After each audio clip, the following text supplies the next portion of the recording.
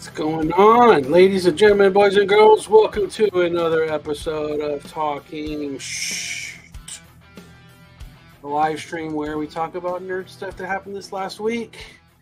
Joining us all the way from Tennessee, Comic Lizard and the Jaded Geek. Bienvenido means welcome. Let's get late to the party off of there. There we go. Talking shit. All right. So it looks like there's I was having trouble with Facebook. What do you mean trouble with Facebook? Josh's trouble and your trouble are usually two different things.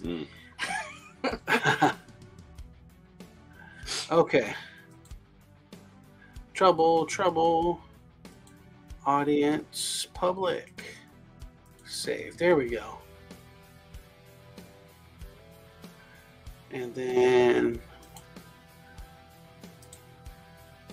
cool. There we go. And who have we here? Is this an electrifying guy from Whatnot? He's the Whatnot Nightmare. There he is. Woo! Hold on, guys. I got a minute. I'll be right back. My thing messed up. Hold on. Uh-oh. And there he goes. His thing messed up. His forehead was too shiny. I hate messed up things. Watch this. So, geek news. Liz. Yes. How was the hunting this week? The hunting this week. I don't think she did much hunting this week. We tried, but I didn't go out for any big collections this week because I picked up a lot and I have to process. Like, you're still digesting the last meal? Once you get 40, 50, 60 short boxes, you need time to process that kind of stuff. There we go. But we went like to like some thrift stores and stuff like that, and I found like other things that weren't comics that were fun. Like, I know those little fingerboard skateboard things are like a thing. So I found like the tech whatever things of those with this little skate park that you can do. I didn't realize how expensive some of those silly things were.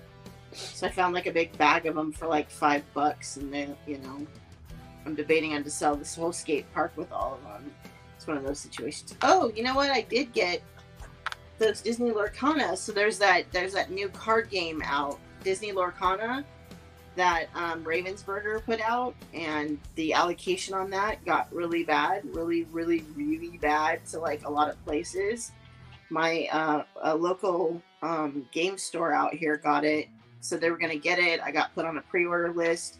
So I was able to get one of the gift sets, one of their versions of the fat packs, kind of like for Pokemon, the box that has like the checklist in the box and how to play and all that stuff in it. And then a gift set, it's kind of like the bigger ones that have like the big oversized Pokemon cards and then the foil cards with packs. They have like a version of that. And then I was able to get a booster box from it. And much like Pokemon or Magic the Gathering, there's like a base set of like 204 cards, and then there's like a set that's all foil cards. Deal with it. And then beyond that, beyond the set, there's the super like secret like foil cards. You know, there's like 8 or 10 or something that go beyond that. And I actually pulled one of those out of one of my packs. Nice. Nice, cool 450 butters. Good God. Right? And I think, though, right now, it's like this weekend, maybe this week, is probably... When I smack you, you'll know. When she watched Clue, and now she's just all tough, dude. You know what I'm saying? She's got the candlestick ready. Right. When everybody starts getting their stuff in, which I think this week everybody's supposed to finally get it, that the prices will probably come down on a lot of that stuff. Maybe not on those super secret rares, because they're like really like, there's like epic legendary or something. I don't remember what they're called, but the prices will probably come down quite a bit. So I just got lucky. I pulled it out of one of the packs from the like gifts. No, the fat pack, I think it was the first thing I opened. So it was kind of cool. But yeah, the prices are fluctuating all over the place. It was one of those things where well, for instance, the store out here, they ordered like 10 cases. They got 1 case. They ordered 10 of each of the playmats. They got like 1 of like 3 of one of each of the playmats. They were supposed to get like 10 cases of like the gift boxes, and they only got like just 6 of the gift boxes, not cases, just like 6 of the boxes. You know what I mean? So it was like super allocated. And the way they allocated is that if you normally run tournaments at your store, they put you to the head of the list, because that means you were going to run a tournament for this and get interest going and stuff like that. I mean, interest so that they could not sell it? Well, supposedly what they're saying is that they weren't expecting the demand to be as high as it was. And I call bullshit on that, because they announced the game a year ago. They did a set at last year's D23, like a promo set for it. They did one at Gen Con this year. So they've known like how popular this was going to be, because the stores were able to put orders in already for it. The problem is that I think there was a potential that the game might not have be able to come out for a while, because there was a potential lawsuit happening. The guy that created Lorcana had worked for like Upper Deck or somebody and like another company, and this game mechanic was too similar to that game mechanic, even though it was like this. But it went to court, and the judge said, "You guys are full of shit," so they were able to release it. And it was like a weird thing, like how the allocations were going down. Popping in to say Blue Beetle was okay, not great. The character was good. The family was overplayed and extra silly. Reminded me of Shazam. The movie borrowed heavily from Spider-Man, Iron Man, and a little Watchmen, among other things. Great references to Blue Beetle legacy and such. Also, everything seemed way too easy. As a standalone, it was ... fine. I don't think there's fatigue for me, but they just need to step their game up. Just my 2 cents. Good night. Okay. I like when James does that. He just comes in, he's like, "Blap, good night," and peace out. Oh, well, Lorcana talk. I'm going to try to find some later, but no rush. Yeah, Peace. Honestly, I got it just because that game store texted me and said, "Hey, I have this. Do you want it?" And I was like, "Yeah, sure." Well, then I was like, "But what are you going to price it at?" Because a lot of these guys were, I think the MSRP for a booster box is like $145. It's 12 cards per pack, 24 packs per box, I think is what it is. And a lot of them are like, we're selling them for like $250, $300, like double the price because the allocations were so crazy, but people were still buying it for that price. There were people that were paying that. And I'm like, and when he came back at me, how much of that's genuine and how much is that shit's like the G.I. Joe classifieds were when they came out. They're like, hey, we're going to give, like, how many people are interested in this? 10? All right, we're going to put 2 out there. Make people froth at the bit for them. Yeah. So I would have waited. Generate some of that scarcity. I was either going to wait or I just wasn't going to deal with it because the art on these cards are fantastic. So it's another one of those like dual things where you're going to have Disney people that aren't going to even play the game that want to collect it because of the art and because it's Disney. And then you're going to have some people that are going to play it. I think this is going to be more of a collection card game, like collecting for the art and stuff, than playing it, honestly. And you're going to have the people that, like the Disney people, that they're fanatics. They're going to get the base set and they're going to get the foil set and they're going to hunt down if I didn't pull that rare and I didn't know that they were going to do that, I probably would have like full on passed on buying it. Because initially I was going to be the collector. I wanted to collect the set. But when I saw that the prices for it, for those cards, those secret cards were like that, I'm like, there's no way I'm going to be spending $150 per card. You know, that's like $2,000 to get just those secret rares. No, I have my limits. The art's great. I just pulled the Maleficent cards out because she's my girl. And I left it at that. And I didn't even take the foil ones of them. I just kept the regular, like the regular ones for it. But I mean, that's probably like the highlight of what I picked up this week. I mean, I went to Music City Bricks again and found a couple of like Lego sets and some pieces that I needed. But other than that, as far as comic goes, I need to start sorting through and listing what the 60 or 80 boxes that I have here right now. Maybe I'll pick some up when we're traveling across country. And then we'll just drop them off at the store. Then we don't have to take them with. They become John's problem. I didn't get any of the character decks. Those were the ones, like, he got them in, but like I didn't get any. But I asked him, well, hey, if nobody comes in and claims them, I'd go pick them up. Those are kind of like the theme decks that they have for Magic, where you've got like the specific character on the front, and then you got the packs behind it, kind of thing. So, yeah, I didn't get that one. I think that was the only like packs that I didn't get was the character decks. I got everything else that they had kind of released for it. I'm looking for the Maleficent playmat, and other than that, I'm good on Lorcana. But it was just kind of interesting, like seeing the prices and how much. Well, they were pumping it on Whatnot. Whatnot sent me like 3 emails about it, and I was like, "What the fuck, dude?" I was like, "What is this thing?" And I looked it up, and I'm like, I don't want to fall down that rabbit hole. I was like, I'm good. Yeah. No, and I probably won't get any more for the store because after this week, like I get, like again, it's the hype was it that it was released and not a lot of places got it. So the pricing on it was like super high. So now I have to. It's one of those things too that, just speaking on a meta level, that the gaming industry is suffering from a lot of the same kind of things that the general pop culture industry is suffering from. And you have to imagine that in the card game sector, there have only been a handful of games that have really stood the test of time, Magic the Gathering being one, Pokemon and Yu-Gi-Oh! Being some others.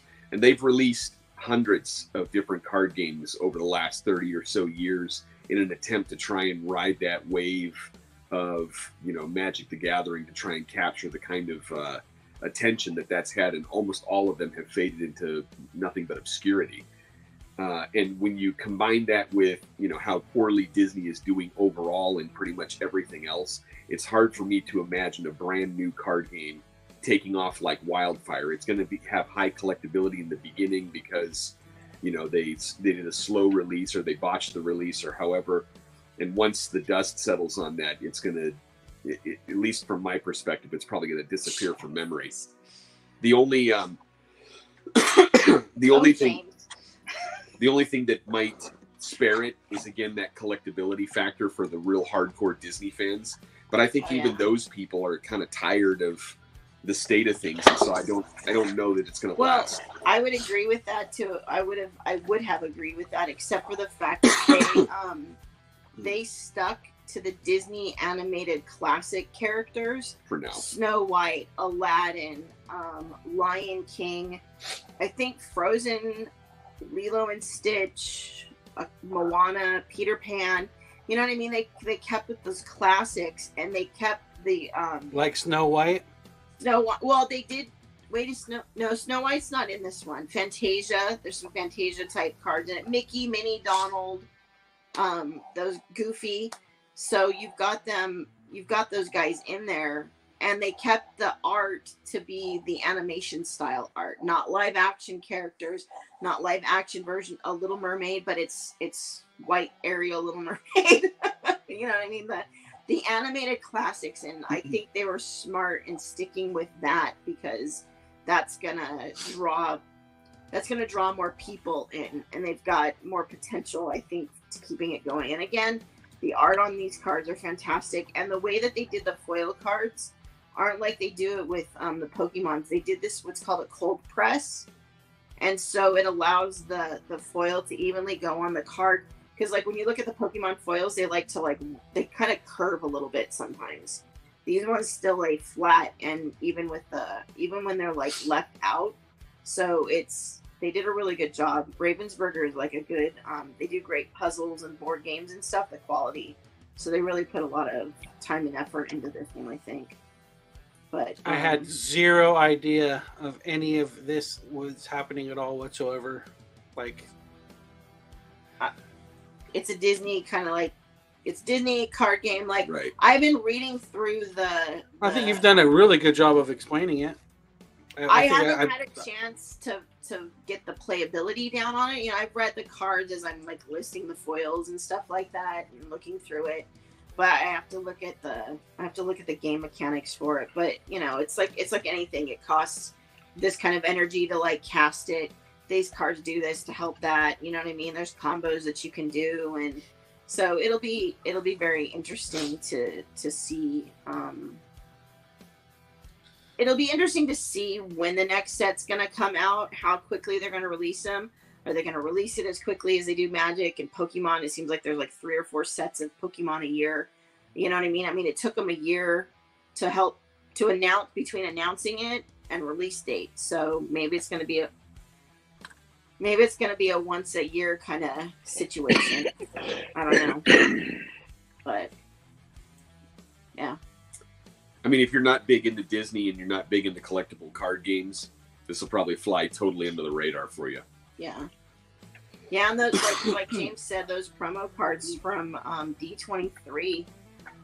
I think there was like I don't remember exactly how they did it, but there's like four regular, like kind of 4 promo cards that you could get, and then there was like a 5th card. I think it was like Steamboat Willie or something, but there was like a 5th card, or Brave Little Tailor, I don't know, but there was like a 5th card that they released for it. I think that was like the super uber rare, if I'm not mistaken.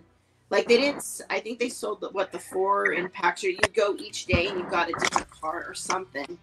But like, and then I think they released promo cards at this year's Gen Con, which was like a couple months ago, where that infamous like theft happened, where all those card game that palette of card game cards got jacked or stolen or whatever. Oh, it was a 6-star. Yeah. A pallet of cards got jacked? They just literally walked in and walked out with them. So, and it's on film. It's like they captured it on like camera too. Like you could, and the guy was wearing a shirt for his own company. That come to find out that the guy that stole the stuff stole it his own shit. He had his own shit stolen because it was supposed to be released, but I guess there was something going on with it. Either there was a flaw that they saw, or it wasn't ready to go out, or something was happening with it, and they weren't going to be able to release it, but they made all this announcement for it, and something happened. So he like tried to get it stolen. It's like leaving your car like in like Mexico. It got stolen. You know what I mean? It was one of those like situations, but they caught him. Yeah, they caught him. and they caught him because like there was on camera loading it, and he had like the logo for one of his other card releases that he did or something like that. It was so dumb. You're like, really? Like, oh my gosh, it's so stupid. That's so awesome. But yeah, insurance fraud. Jeez. I think that's what it boiled down to. Yeah, it was supposed to be insurance fraud for it. You're like, that's what? awesome. That's so whatever. Cool. I love it. Yeah, whatever sympathy he can drum up in the community too. Like, GoFundMe, they stole my Amazing Fantasy 15 at Comic-Con. Well, Gen Con has been having some problems because a couple of Gen Cons ago, some like guys got some like influencer got like beat up pretty bad.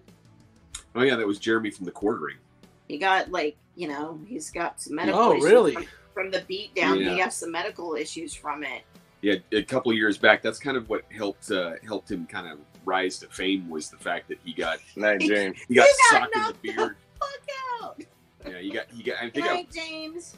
I think it might have been on film too. That somebody just like laid into him. It was some guy that owned a comic book store in New England somewhere. That you're dealing with political issues, so there was a lot of that kind of rage in the background of it. And yeah, Jeremy from the Quartering really got famous in a wider audience because he always had like a niche audience for like games and some sundry pop culture stuff. But when he got punched in the face, that helped him a lot. So, and he's a solid channel. He's worth watching. Not all gamers are nerds. I know who he is. I used to follow the channel. I think that there's a lot of people who are in that lane, and I like the production quality. I like the topics. I like that he's got his own idea, trying to integrate other things like the coffee and the chocolate and whatnot. But he doesn't seem to be able to look at the camera and articulate his thoughts properly. Yeah, because he got beat the fuck up, dude. Like he had to learn how to like walk and talk again. Like I don't know, it was that bad. He got messed up. You can tell. I know he got hurt. Speech is pretty bad. I don't know that it was that bad. No, dude. He was like in a coma. No. Yeah, he was. No, because I've heard him tell the story about what happened to him, and he wasn't in a coma. He was just dazed from getting like cold cocked at a bar. His head hit the bar and then the concrete.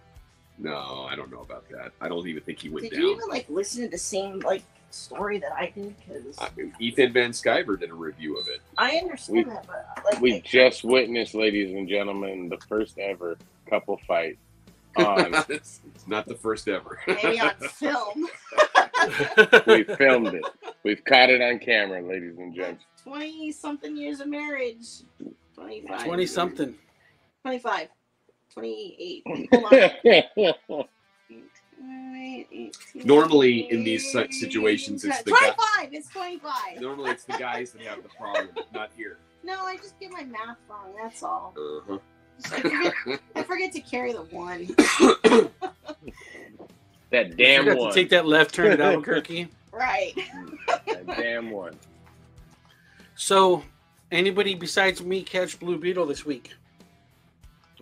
I'm sure Havoc did. I did. Called fatigue. No. It was okay. What do you guys think? What'd you think, Havoc? Yeah, it was okay. I mean, it was like a Oh, 6. No, your kids are gonna like it, Nick. Your kids are gonna love it. yeah, but man, if you didn't even like it, like that's like me saying I didn't like the Superman movie. Like, you know what I mean? Like, I'm like, what? It's okay. It's not. It's just for me. It's different because I already knew all the Mexican jokes that they were going to throw in there.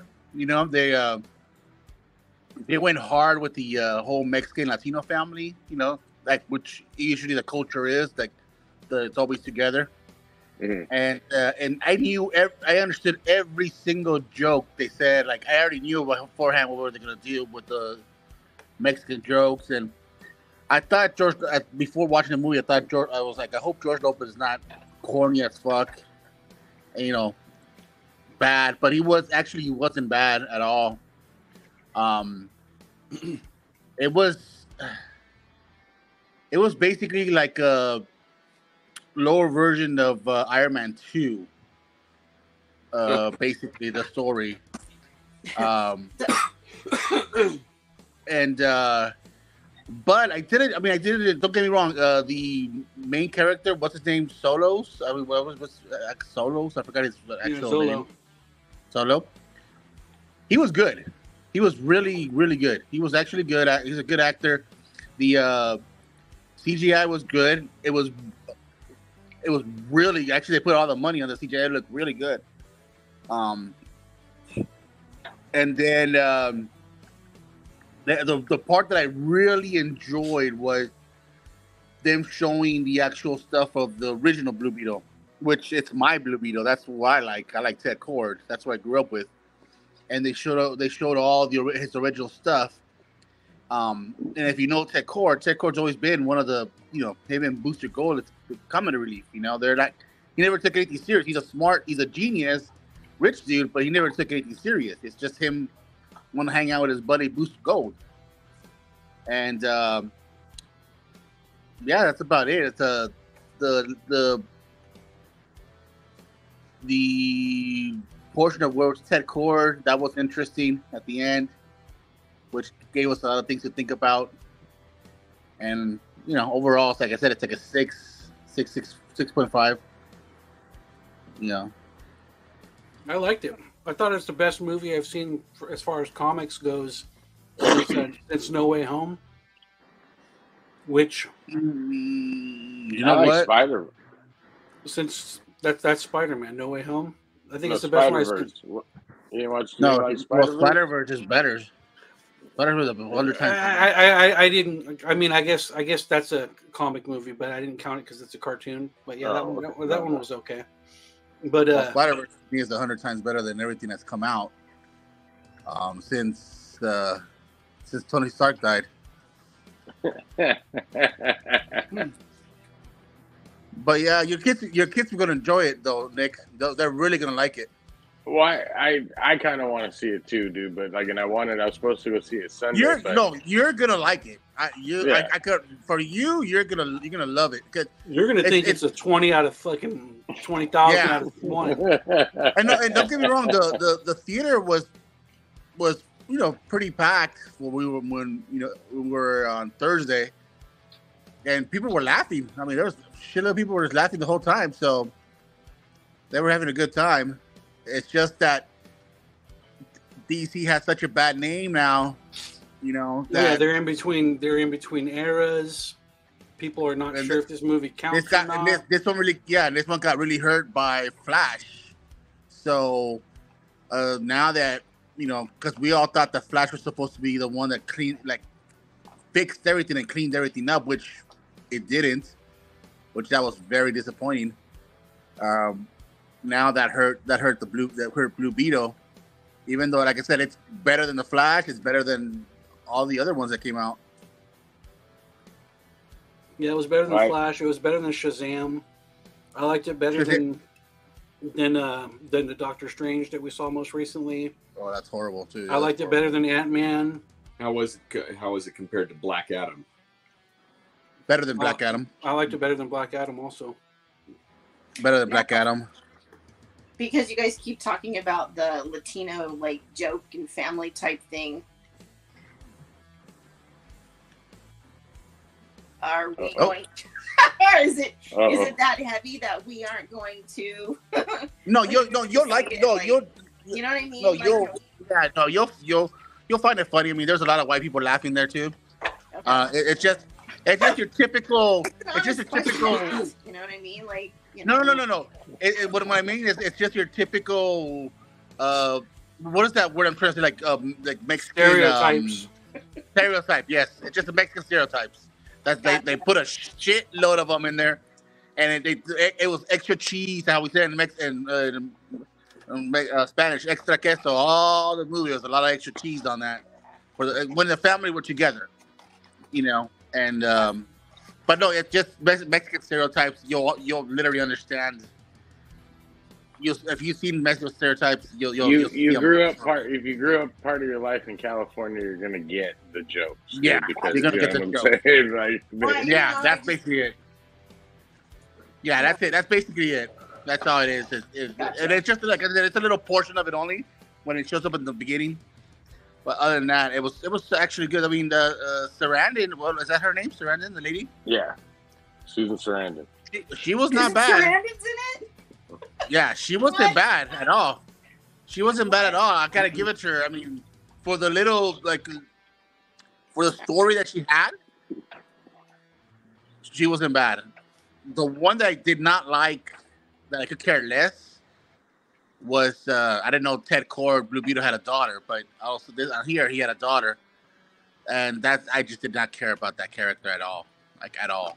Even though she was hot, but I didn't care about her at all. Wow, Other that than must have been bad. He had a hot Brazilian daughter. Yeah. What was it Brazilian? I don't know if she was Cuban, Brazilian, or I think they said Brazilian. What's something? Ted Cord wanted the brown stuff. You know what I'm saying? Well, he's hanging out with Booster Gold. They can go all over the place and do whatever You know what I'm they want saying? in any time zone. And that. Yeah, that's why he was hanging out with Booster Gold the whole time. Shoot. Like his Latina. I didn't know that. I didn't know Ted Cord had no Latinos as that favorite. You know what I'm saying? He was that Latina. That's funny. Okay, cool. Thanks, Nando. Yeah, Brazilian. So you're right. She knew capoeira. No, she was pretty, but I just did not care about her. But it's a good family movie, though. It is a good family. The family, you have kids, they'll really enjoy this movie. I'm stuck between taking the boys to see that or Strays. So because we want to see that both and of what? those. Strays, the one about the dogs that talk with Will Ferrell and shit. Had previews in every movie all summer long. That garbage. Take it to Blue Beetle. Even James was like, that movie was like whatever. I like any movie that a dog is talking shit and fucking, that sounded funny. So you like every. What are you talking about? No, I don't. I don't like every movie. Like every movie. No, I don't. Obviously, you don't watch our Late to the Party episode. He doesn't like every movie. I did watch. So I got lucky enough to be invited to hang out with my buddy at DreamWorks this week. Oh, and wow. I spent 2 days at DreamWorks, and I got to help with a new animated series that's going to be coming to Apple TV. They haven't announced it yet, so I can't say the name of it or anything like that. But a certain horror icon is going to be the villain. And I thought I was going to be able to meet him, but I didn't. And I was very sad, dude. But I got to hear his work, and it sounded awesome. And the hint I'll give you about the horror icon is he Robert has Englund. Awesome, I'm not saying anything, but he has a Thank you. Robert Englund's coming back. Fuzzy confirmed it. And when it you is. Think about it. I mean, Michael Myers doesn't talk. Jason doesn't talk. Mm-hmm. Leatherface He goes, really doesn't talk all that much. He goes, Grunty doesn't count. But I got to run around the studio. Like, dude, this place is so dope. Like, when I grow up, I want to work there. Like, it is fucking cool, dude. Like, you drive in and you park, right? And then you walk in. On Wednesdays, they have a farmer's market because the idea is they don't want you to leave. So anything you need, they'll give it to you. Like, legit give it to you. I'm almost positive if my buddy would have asked for a car, they would have fucking handed him some keys to a car because they don't want you to leave. Like, they want you to work. So, like, when lunchtime came, it was like a factory. Fucking, like, the bell rang and everyone goes in. And when you go to Universal Studios and they got that cafeteria that you go and you, like, pick up all, it was 3 of those. You name it, like, whatever you wanted was right there, dude. Like, I was like, no way. I ate like a king, dude. I was like, oh, it was awesome. But, like, I got to help out with 2 of the episodes, and it was pretty dope. Like, the show is going to be really cool. Like I even said, I was like, Mom, I would watch this. Like, I know my kids will like this, but I was like, I would watch this show. Like, yeah, it looks like we're gonna have to get Apple TV. and as comic lovers, there's tons of. That's part of the reason why they brought me in was because it has something to do with that too. So it was awesome. Like, I was very stoked, dude. So I got to do that, and then like I was all proud, like having a good time, dude. And they came home. And I was like, I need to watch something like violent, dude. So we watched the new that Extraction 2, the Netflix one. Oh, That was awesome, dude. Hemsworth? That was awesome. I was like, dude, the whole opening, I was just like, yes, dude. I was on my feet like fucking like this. And the part that killed me was fucking my son standing up, and he's like, I don't like that little kid. I don't like that boy. That boy's gonna get him killed. I don't want. He's like pacing back and forth in the house. And I can't shit. watch those movies at night because I can't. I do the same thing. I get so tense. Like I start, like not these cats because these cats won't let me, but my other cat that passed away, I'd grab him. I'd be like, he'd have like a bald spot on him because like, I mean, betting I can't do that. Like, I mean, it's one of those movies I'd have to watch it at like 10 a.m. because so that I'd have all that time to like mellow out so I could sleep. Like it would, yeah. That first one that made me nervous. Like, it's crazy. I still want to see Talk to Me. That's the one I'm really wanting to see right now. The one with the hand thing. Yeah, like I really want to watch that. That they've done a good job of promoting that movie to where it's made me want to watch. I was like, I need to see that movie. That looks good. And then I was thinking of you. I've seen like 2 promos for it though, man. Talk to me. The one about the hand. Each promo had a different lane, to where I feel like between the promos, you see the whole fucking movie. No, there's something. Did you see both promos? There's 2 different. Yeah. No, I've seen one of them is just the girl. The other one, all of a sudden, is all her friends are involved. Right, like a game. But then, like, I think there's something else that goes on with it, and that's what I want to watch. Like, I need to find out what that is. But I was out of nowhere. My birth mom texted me, and she fucking was like, "Have you seen this? What was the one you guys were telling me to watch? The one with the guys in the death row? Nefarious. She literally out of the blue texted me to tell me I need to watch Nefarious. She's like, you need to watch this movie, man. And I was like, oh shit, okay. I was like, it's on my list. I already have everyone telling me to watch it, so I'm gonna watch it. Like, no worries. So I'm excited to see that. I was gonna watch it last week, but I got called in to do the work, so I didn't get to do shit last week. What was your work? It just had to do with more of dialogue, a lot of dialogue and certain things. He was a fluffer. It wasn't even a porn video, but it was just a fluffer.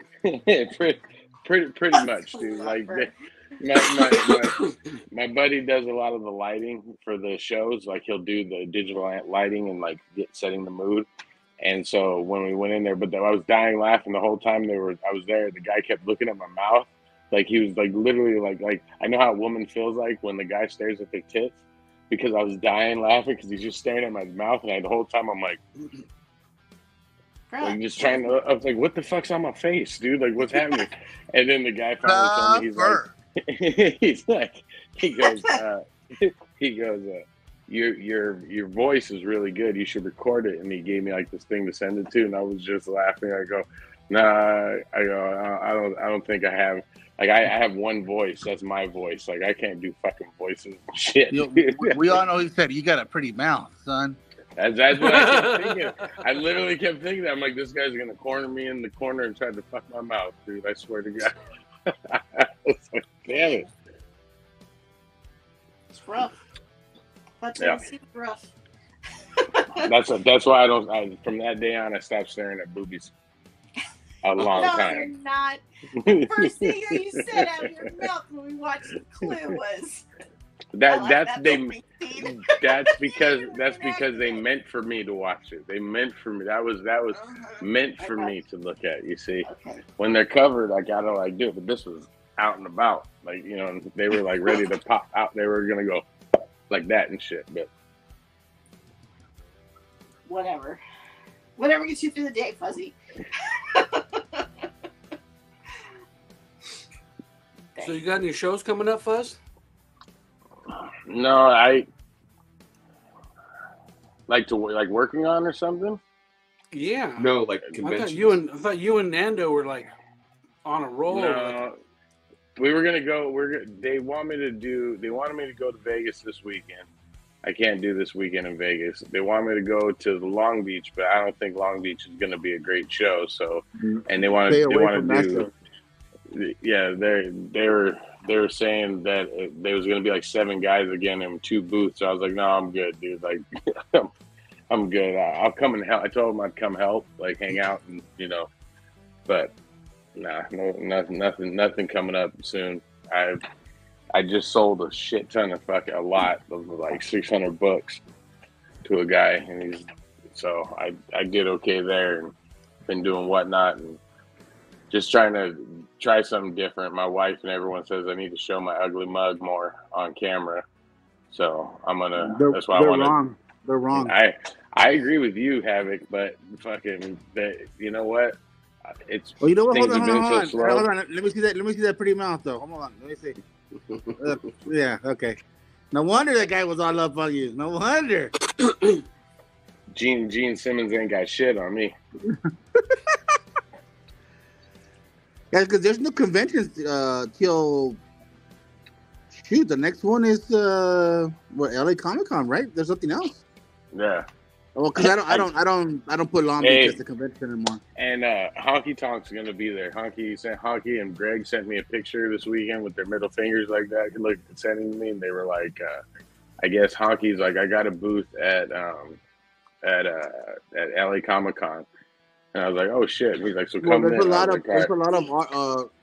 of artists, and actors. Actors and actresses gonna be at LA Comic Con. Hacksaw Jim Duggan's gonna be out here with us. Dude, he's awesome, dude. He's such a good guy, dude. Get the 2x4 signed by him, okay? Because I was dumb and I didn't get it last time. I should have got it. It's literally like a piece this big, a 2x4. He signs it and looks at you and goes, "Oh!" It was awesome, dude. That's where CJ gets it from. That just now dawned on me. That's where CJ gets that from.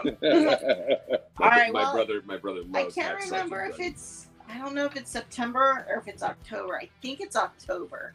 I'm hoping. If it's October, I'll try to get you a signed. You signed rock, 2x4. dude. I'm telling you, that was because he was literally three booths away from us, and all I kept hearing over and over is "Oh!" That was awesome, dude. I was like, I love this place, man. Day of the Dead. I think that's an Ontario. I think that's an Ontario con.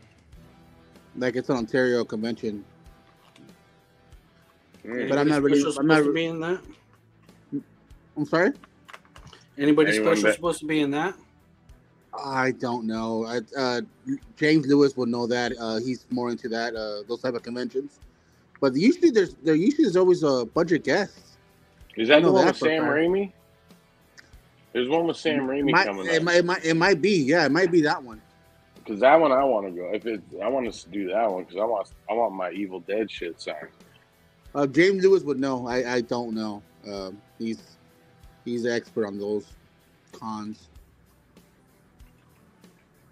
But other than that, there's no other cons except for LA Comic. Well, me, Iggy, and Isaac are going to New York in October. Yeah, we know your guys are cool. Okay, you're the world travelers. Okay, we understand. Yeah, that's what weekend is that? Shit. I think it's the 8th. I have shit to do on shit weekend. Around that, I think it's the 8th or to the 11th or something like that. One of those. So we'll be back in town, but weeks too. Son of Monster Palooza. To get to drive up there. Well, then who's there, James, that makes me want to go there? Because you know I love horror, so who's there? I love horror. And then you want to hear some fucked up shit? My oldest kid who's been scared of horror movies, been watching horror movies by himself. And then I walk in the room, he's watching Jeepers Creepers, one of my favorites. I was like, what the fucker? I looked at him, I go, what? I love that one. And I go, why are you watching that? And he goes, well, I just wanted to watch it. I'm like, okay, but I would have watched it with you. Like, I want to watch that movie. Like, what the He's like, hell? nah, I don't want to watch with you, old man. he said, well, I watched part 2 first. I was like, you screwed it all up, man. You got to watch 1, then 2. He's like, well, can we watch the other ones? I was like, no, the other ones suck. I'm not. You can watch them. I'm good. I ain't watching those other ones anymore. Those are bad. I'm sorry, Monkey. Jeepers Creepers was legit. Yeah, no. We rewatched it, and I was like, I laughed the whole time when I was watching it. I was like, this is a good low budget movie. Like, this is no budget. You know what I mean? We got 3 cars. I got some friends that have these like dirt houses that we can borrow. You know what I mean? We're gonna do it in the middle of the country and shit. Well, they Smart. reenacted the opening of that Unsolved Mysteries episode like verbatim. Well, that's what I was trying to explain to my kid was like, because right now he's in advanced film, and so they're working on their script, right? And I was explaining to him, I go, sometimes it's great to get things from reality and start there, and then just go somewhere else. You know what I mean? Like go to the left somewhere, and then that way people kind of feel like it could be true. Like it's got that feeling of it because they're like, I swear I heard something about this before, and that kind of thing. You should tell Fuzzy he should do a movie based off of that. Ooh, aliens. That crying monster thing or whatever. Crying monster. Remember the one that like they picked for their your podcast picked for their mascot? Oh, what was it called? The Squonk? The Squonk. Should look up the Squonk. Look It's one up of these the Squonk. cryptids. It's like a cryptid that just is. It's so sad because it's so ugly that when it gets depressed, it just dissolves into nothingness. When it sees a reflection of itself, that's why it doesn't hang by the river. When it seems like it sees a reflection of itself, it gets so sad it dissolves. That's not a movie. Well, I'm sure you could do something with it because it reminds me of that ugly pig creature thing from Galaxy Quest. Oh. That's kind of what it looks like, Grignac or whatever the hell it was. Like, I'm like, yeah.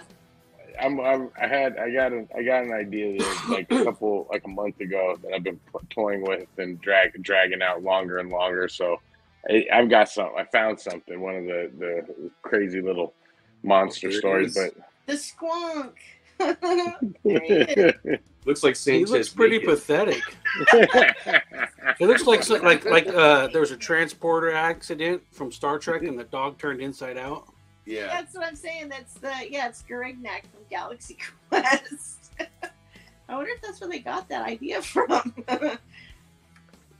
Hey, dude, but like when it gets cornered, it gets scared and then it starts to cry and then it dissolves into its own like.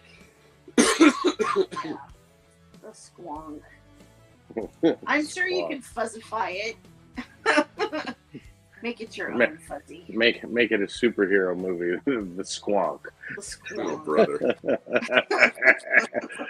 I gotta get under the table or get under the door. Scare me. What? Scare me.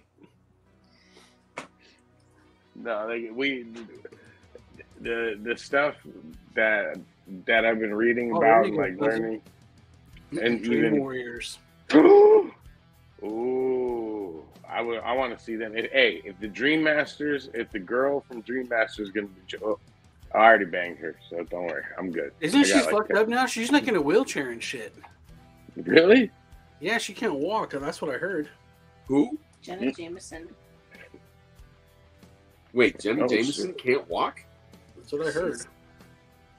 What happened to her? Like Christopher Reeve or something? I don't know if she fell off a horse, but honestly, I didn't really look at horse it. dick. Like you see news sites and you click on it, like I gotta go to bed.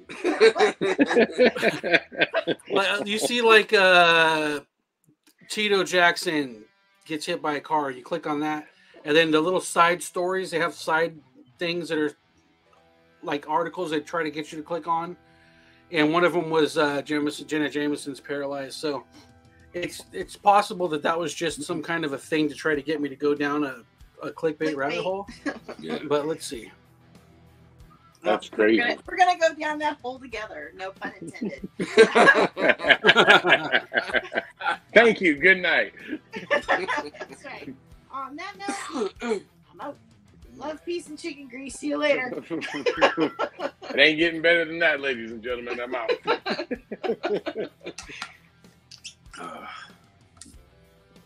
My goodness. Yeah, then the cast of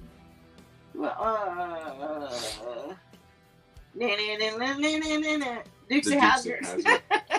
Oh yeah, you were saying that last time, dude. That's awesome.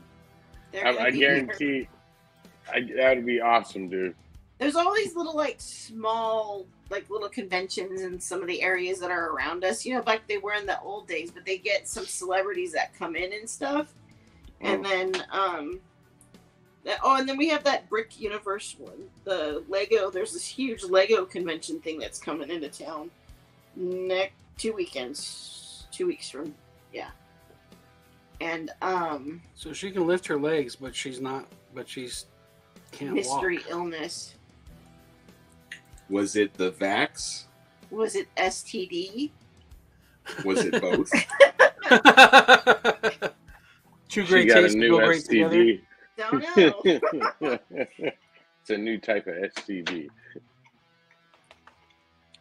But that looks like that could be fun here too. Is that Lego, the Brick Universe? They've got like some celebrity, like, you know, Lego celebrities that are going to be here for that. And that's in a couple of weeks.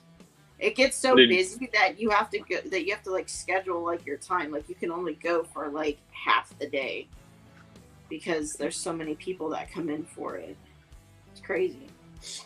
Did you guys hear about the whatnot announced today about the gambler, quote unquote gambling? I mean, we got an email for it, but I didn't look at it. It was saying so now, like before, like with the I think it mainly affects the Pokemon people are card guys. But so like we can't do like if you do a mystery box, you can't have a prize.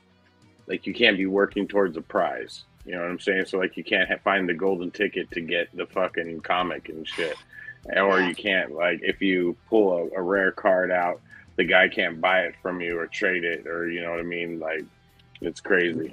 They're killing themselves more and more. Like it's just crazy. Well, but part of that has to do with gambling laws with different states. When you're doing stuff that's like on the internet, there's like certain like laws that you have to like follow. It's so weird. Like you can't have this and you can't do that, and it's because it's considered gambling. And if it's some states don't allow it, it's like a weird like This is the second or third time that they've had to adjust for that. Because they did that, I don't know, like a year or two ago, where you couldn't do the duck races anymore because you couldn't do a buy-in for a duck race because it was considered gambling, or you couldn't do like the wheels and stuff like that because it was unless you definitely were getting the prize for it. You know what I mean? Like it was because it's considered gambling. Like you're buying into a pot and you potentially could not win. Like you couldn't. I know with some of the sports card pack guys, like. You had to like it was like if you bought so many squares, you know what I mean? It's like certain things like that, and it sounds like they're changing it. And then they did another one specifically had to do with like mystery packs. Like you have to say exactly what the value that's going to be in it, and that value has to be that, and you can't and you have to be upfront about it. You have to like for those other ones, for like the card ones, you had to like physically open it on screen, like every single pack. Like if people said no, just ship it to me, they weren't allowing you to do that. Like you had to open each pack. Like when they said which one to open, you had to open it online so that people could see. You couldn't do it off camera because then people are like, well, they're switching shit out on us. You know what I mean? This isn't the pack. Like you had to do it all like right there. Like you had to see it get cut open. You had to see the cards come out. You had to, you know what I mean? Like a dealer. On a table type thing. So they've had to change it over and over again because there's too many shady fuckers that are out there that are trying to do different things, and plus you got people that are just complainers. They're like, oh, I didn't get what I wanted. They must have switched it out. You know, that kind of shit. So stupid, so dumb. Yep. But it doesn't surprise me that they had to adjust again.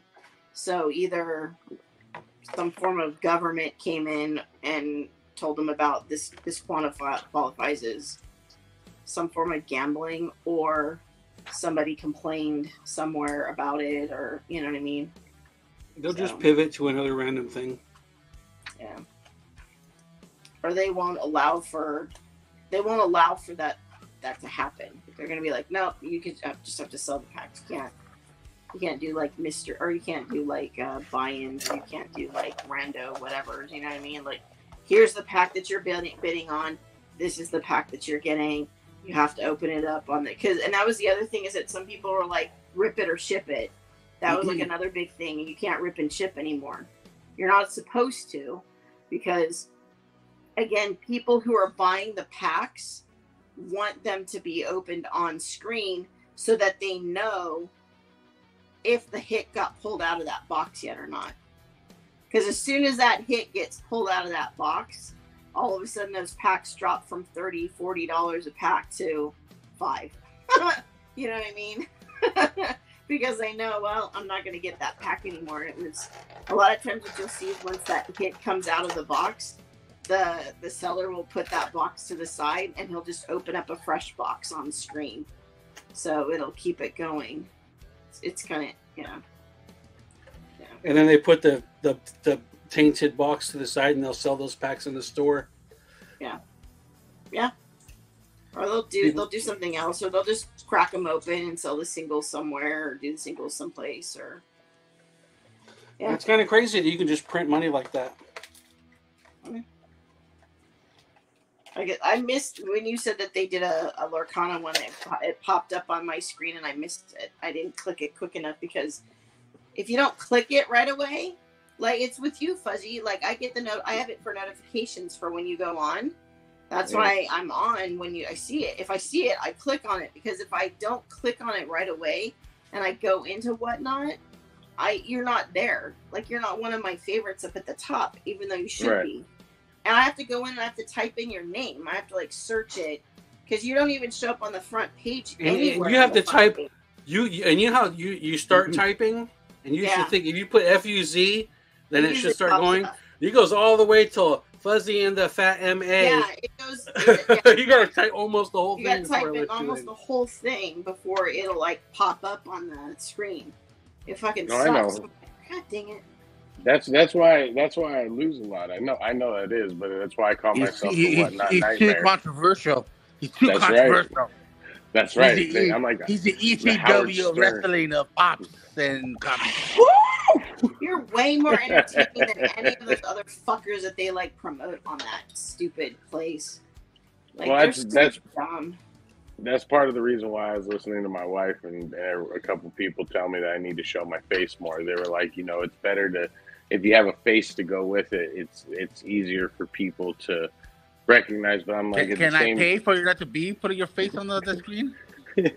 Well, hey, I don't want to do it either. I like my anonymity. You know what I mean? Like, I know. We were talking about that today when I was at DreamWorks, because one of the guys kept calling me Fuzzy, and my buddy was calling me Nick, and the head guy goes, "What's your name?" I go, "My name is Nick, but everyone calls me Fuzzy." And I told him, I go, I like if someone yells Fuzzy at me at a con, usually they know me from like Whatnot or something like that. But if someone says Nick, they know me personally a lot of the time, so that's what I've always done. I mean, even when you guys first met me, I had a mullet.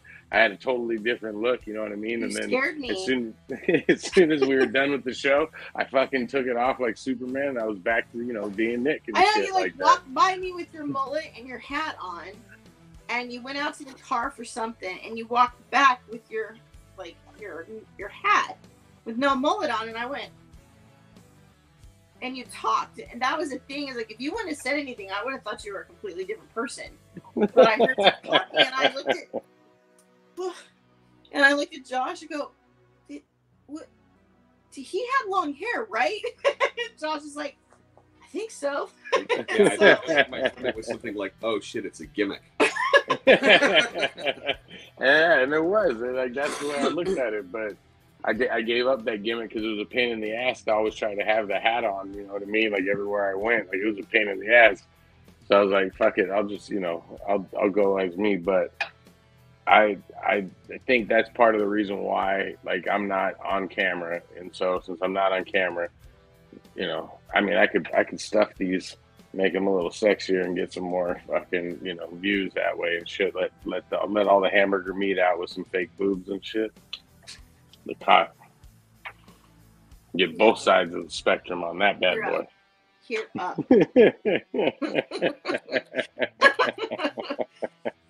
Just the Vogue square. Do that.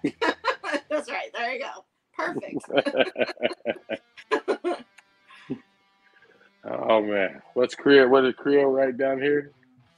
Is there a way to find out if people that are having superhero fatigue were fans to begin with? My bet is people that weren't nerds aren't getting their half-naked super bods and are tired.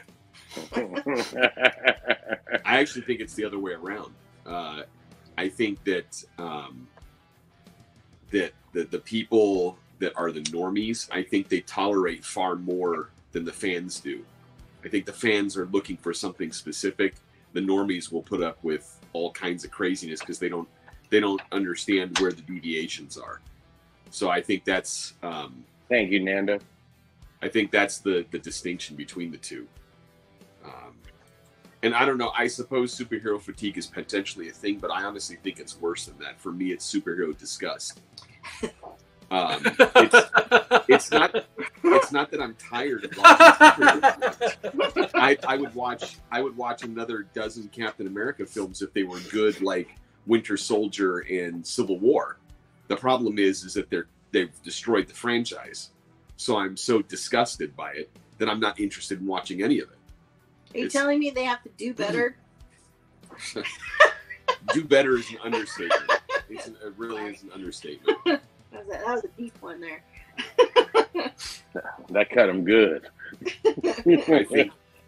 I think a lot of fans out there are just sickened by what's going on, and the interest has disappeared. It's kind of like what happened when I quit collecting Captain America back in the early 2000s when they did the Cap Wolf storyline. I was so disgusted by the stupidity of it. I'm like, yeah, I'm not doing this shit anymore. What was the deal with that storyline? He's been jaded for way too long. They basically had Steve Rogers contract lycanthropy, so he became a werewolf, and then he goes out and he. Are you serious? Yeah, and so he gathers to himself all of the animalistic superheroes out there. So like Wolverine, Werewolf by Night, what's Feral from X-Men, like all of these like wolf kind of characters. I like that werewolf cap. And they were all together fighting as. Like, I got the pop.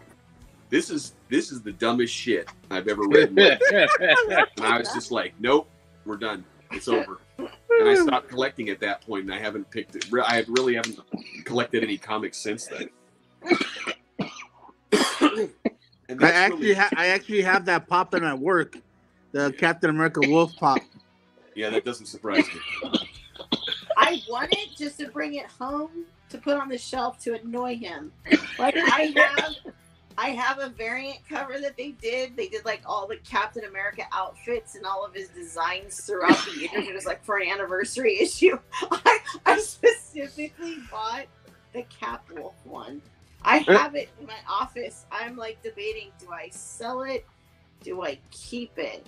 And I think it popped up in my Facebook memory. It's like so many years ago. And I think I took the picture of it and I went, I bought this just to piss off my husband. I was like the caption for it. It's a good cover. No, it's awful. What disturbs me is how many people think it's a classic now. It was dumb then, it's dumb now.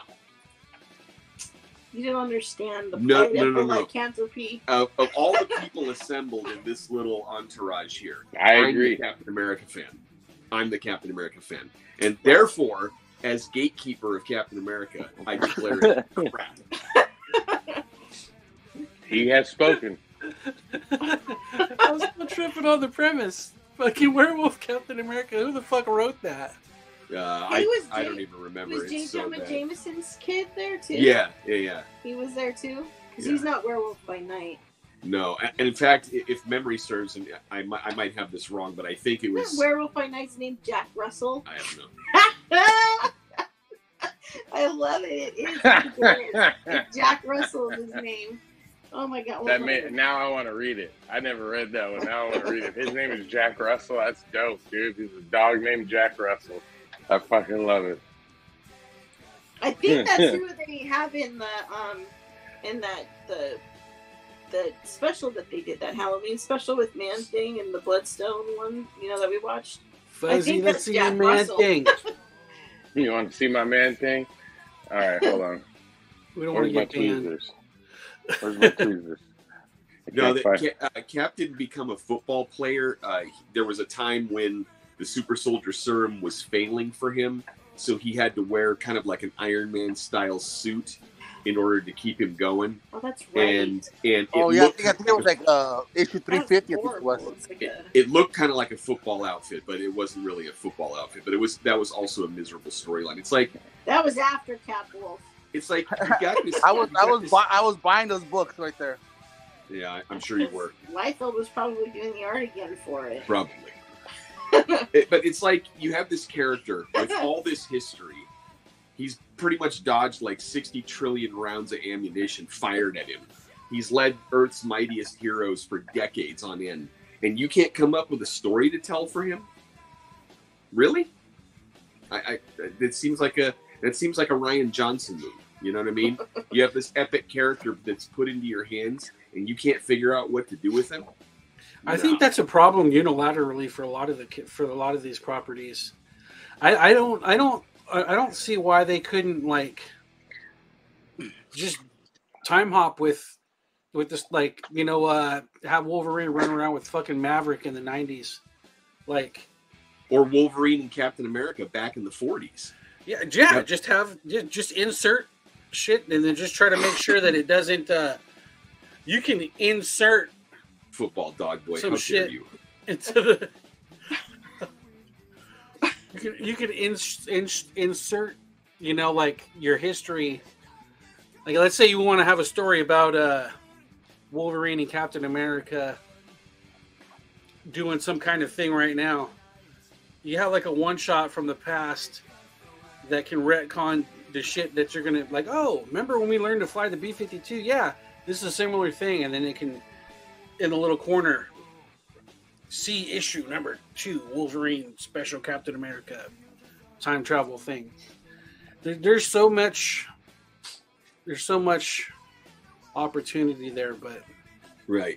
There's a lot of potential, but I think they done goof. I think what you're seeing with a lot of the creative talent out there today, with the big companies, with these large franchises, is that they don't know the original material and they don't care. What they want to do is tell whatever story that they want with no consequences. But Creo's right. You can Mad Lib better ideas than that. That's right. Probably was a Mad Lib. I literally think that you could hand Star Wars off to most like 15 and 16-year-old kids that like love the original movies, and I would even grant the prequels, that you could hand Star Wars off to them and they could do better than what Disney's done. Because what Disney has done is so abominable, and Marvel is hot on the heels of that on Lucasfilm, trying to make the MCU into the most irrelevant piece of shit ever. Well, you'll know when they hit Pinnacle when they bring Cap back as Cap Wolf. Oh, brother! Oh my God. That would be beautiful. Don't give them ideas, please. I think Cap Wolf. Hashtag Cap Wolf. I think also you gotta look at it as like, okay, those first 2 phases, Marvel had to prove something. Like like Havoc might know what I'm talking about, but there's these wrestlers named the Young Bucks, and they did this interview, and they were talking to these new wrestlers that were coming into the thing, and they were like, "Oh man, we want to be just like you, like the Young Bucks." And he was like, "Man, we wish we were just like you." And he's like, "Because once you conquered the mountain, you know what I mean? It's not like you hear the saying, it's hard to stay on top, but it's hard to have that drive once you've reached your pinnacle. Like you're like, okay, I'm at the top now. Like, what are you gonna do?" And those Marvel movies, they had something to prove, you know what I mean? And you could see it in those movies, you know what I mean? Like, they're like, you think this is going to be some shitty fucking, like, cartoon movie? No, this is going to be a spy movie. This is going to be a fucking, you know, a comedy. This is going to be, like, they made it. Now, what they're doing is they're just like, okay, we're at the top. We're considered the best, you know, comic book thing. So let's just put out stuff. Like, we're just going to put out stuff. We're going to, you know, if we hit these certain things, we know they're going to be happy. You know, like, that's what they're thinking. And now I think they're realizing that that's not, people aren't coming out in droves to see the stuff. Like, the biggest comic book movie this summer was Spider-Verse. And that's not a Marvel movie. You know, that's not a Marvel movie. So that, I mean, it's a Marvel character, but it's not a Marvel movie. So, I mean, I think people want superhero movies, but they want, you know, good ones, like good stories. Go back to doing it like that. Like, if you're going to tell a time travel story, tell a time travel story. You know what I mean? Don't add all this little shit inside of it to, you know, satisfy everyone in the crowd. There's going to be people that hate it no matter what, dude. Like, that's what I've always said. Like, even in the one I was doing this weekend or this week, where we were talking about it, about the project they were doing, I said, you know, I think you guys have done a great job with it. Like, it's really good. And I go, there's going to be people that hate it. Like, don't get me wrong. And he's like, I know. I'm like, yeah, but it's fucking good. Like, I'm telling you blindly, it's good. I like it. You know, I'm going to tune in for this thing. You know, I will watch it. I kept telling him, don't spoil it for me. I want to know what's going to happen. Featuring creator, own one shot.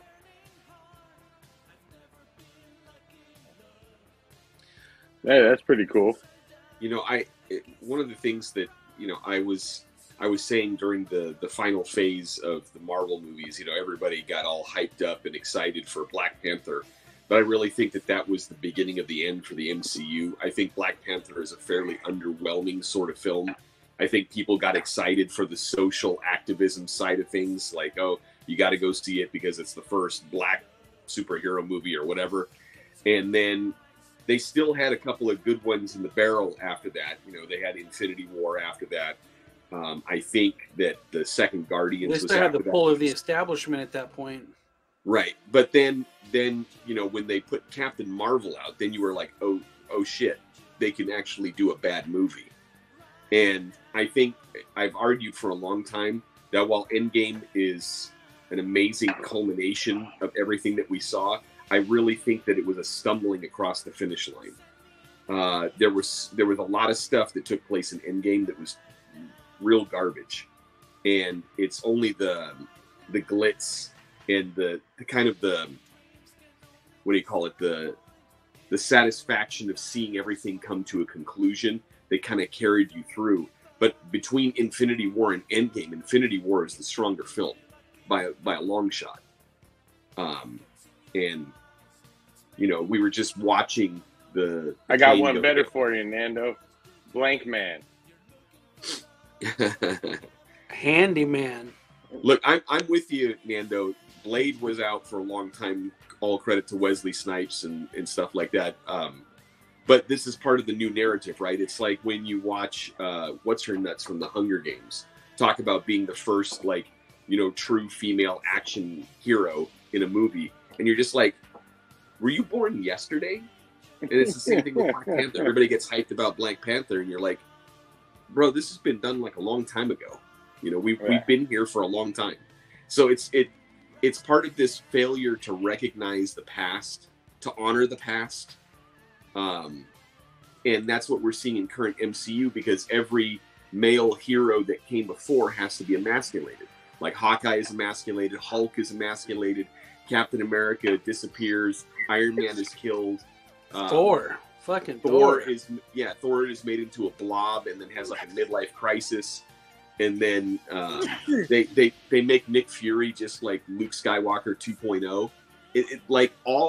They're destroying the past and giving us trash for the present. And nobody wants it, especially the fans. Yeah, and it's possible to, like, it's like for the sake of diversity, which can be done right. You know, diversity can be done right. Ellen Ripley was a super strong female character. You know, Predator, aside from Arnold, Billy was the most badass motherfucker. Went to go fight the Predator with a knife, cut himself. Yeah. Like, there's history. I've said it before, and I'll say you hit it right on the nose. The moment Black Panther, when they kept bragging about it's the first black superhero, I said, "Oh, this movie's gonna suck." I was like, if that's how you have to sell the movie, then it's gonna suck. Like that's why I don't see certain movies when everyone's like, "Oh, you got to see it because of this or that." I'm like, well, nope, that means it's gonna suck, dude. Like, if you have to pitch me on that, then that means it sucks. If you can't tell me the story and make me go, "Oh, dude," like, pitch me Aliens. You can tell. You don't need to say that, Ellen Ripley is the fucking one that's going to be the one. You say there's these people on a fucking ship, they get stuck with this, and they can't get off, and then be one by one they're dying, and you got to figure out who's going to do it. And when you watch that movie, that's why she's such a perfect archetype for a woman hero, because she starts as just a normal person. You know what I mean? But by the end of the movie, she's fucking more badass than anyone on the fucking ship. You know what I mean? And then by the time you get to the sequel, it's even the same. She's even more badass. You know what I mean? Like, that's that Mexican chick was pretty badass though. Oh yeah, no, I agree. No, fucking badass. Yeah, no, she's badass too. Have you ever been mistaken Yeah, for a dude? you ever been mistaken for a man? No. Have you? I mean, that Aliens one was so awesome. It's like, yeah. No, so many good one-liners. And that's what I tell people all the time when we discuss like storylines and stuff. I'm always explaining it doesn't matter if it's a girl, a guy, whatever it is, right? Whatever character it is, they gotta have growth though. They have to grow. You have to love them for some reason. They have to be flawed and they have to grow.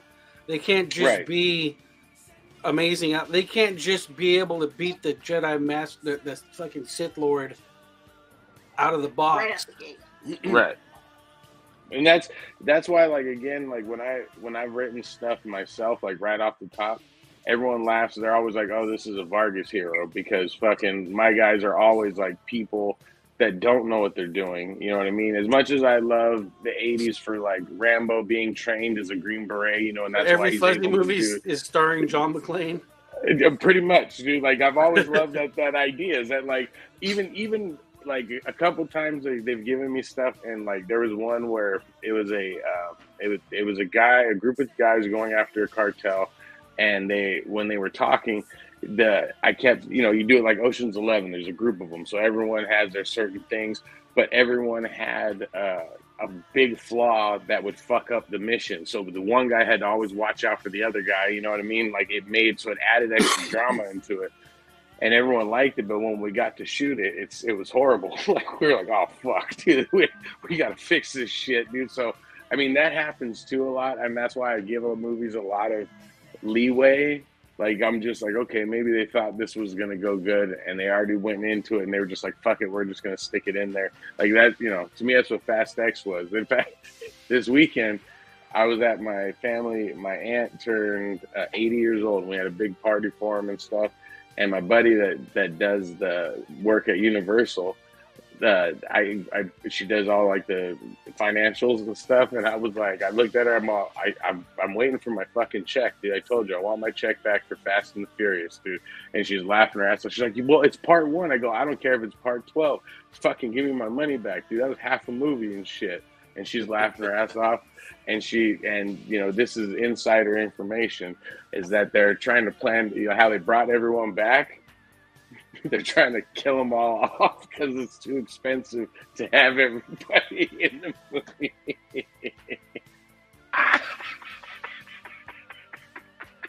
That's kind of the deal, right? Shit. Well, that's the problem, right? They've created this model for the movies to be successful that has these ridiculous upfront fucking costs, to where they built it into where if you're not pulling $1 billion, it's a failure. It's like, fuck, dude, you don't need, I don't know. If history repeats itself, okay, this is what I have to say. If history repeats itself, we're about to get the golden age of independent. Like, that's what we're about to get. Because what's going to end up happening is after all these strikes and stuff like that, everyone's got time on their hands, and they're going to be sitting at home fucking doodling fucking ideas, and they're going to figure out it's cheaper now to make an independent movie than it has ever been in the history of fucking the world. So they're going to go out and start making their own stuff. Exactly. Like, you know, like you could literally do quality stuff.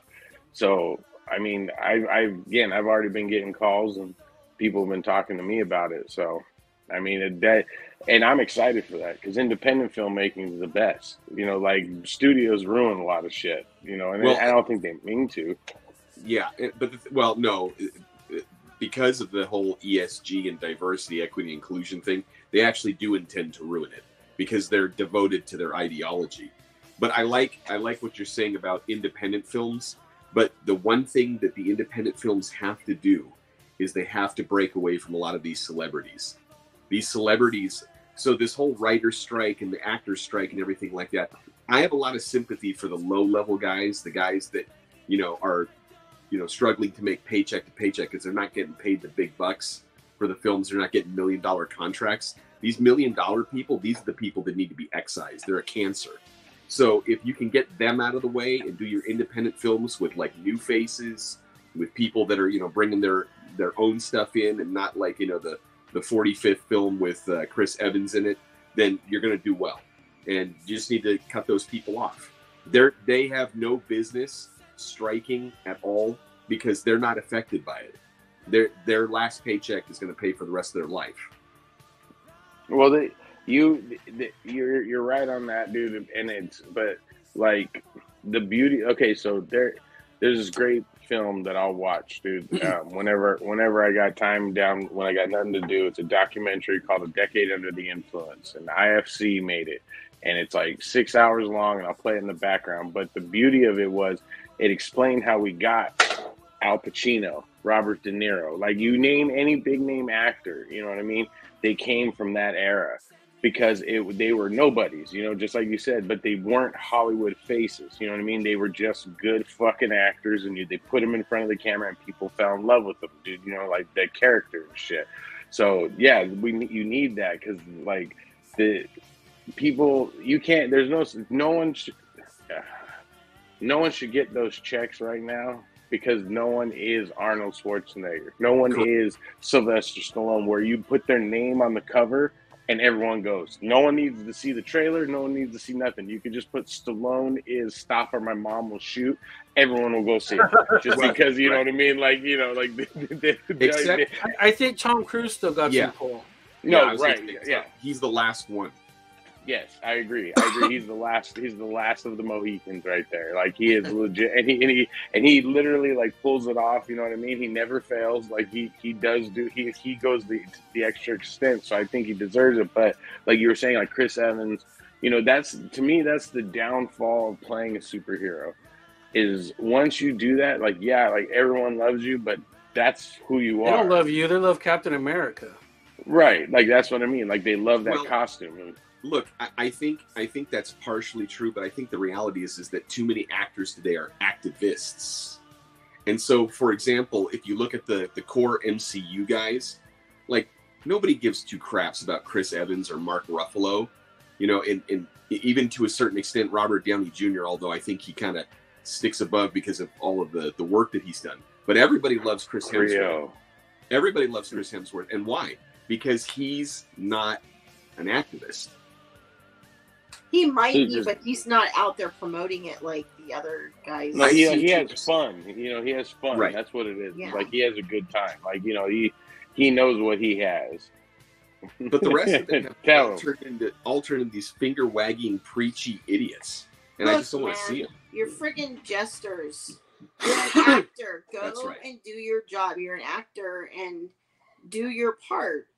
And then, I mean, I remember watching an interview once with Mark Harmon, and he's like, look, he goes, if they're going to pay me to do a part, I'm going to go in, I'm going to act the part, and then I'm going to go home. I'm going to get my paycheck because that's my job. My job is an actor. And this is what I'm going to do. The rest of this stuff, that's for things to talk about when I'm at home, if they want to and say other things, I would be okay with that. provided that they actually took the time to know what the fuck they were talking about. I You know. know, if, I have a good, but even better one. Make a movie about it. That won't sell. Like, no, exactly. That's why. So they get on your platform and you talk about it. Like back in the day, if there was a Deer Hunter, we all love Deer Hunter. Deer Hunter is a great fucking movie, but that's literally a person's a vision of what his political statement of what was going on at that time. You know what I mean? Like it's exactly Serpico, dude. You know what I mean? Like people find you, and that's the thing we're missing now. Like film now is not that. If it's not a spectacle, it doesn't come out. You know what I mean? And then that what's her name? The Hunger Game girl, Lawrence. Jennifer Lawrence.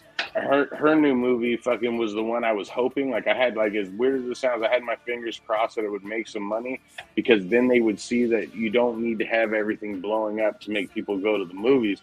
But that didn't do good. You know what I mean? So that's just like proving the studio. I actually like that movie. But I think, it could be good.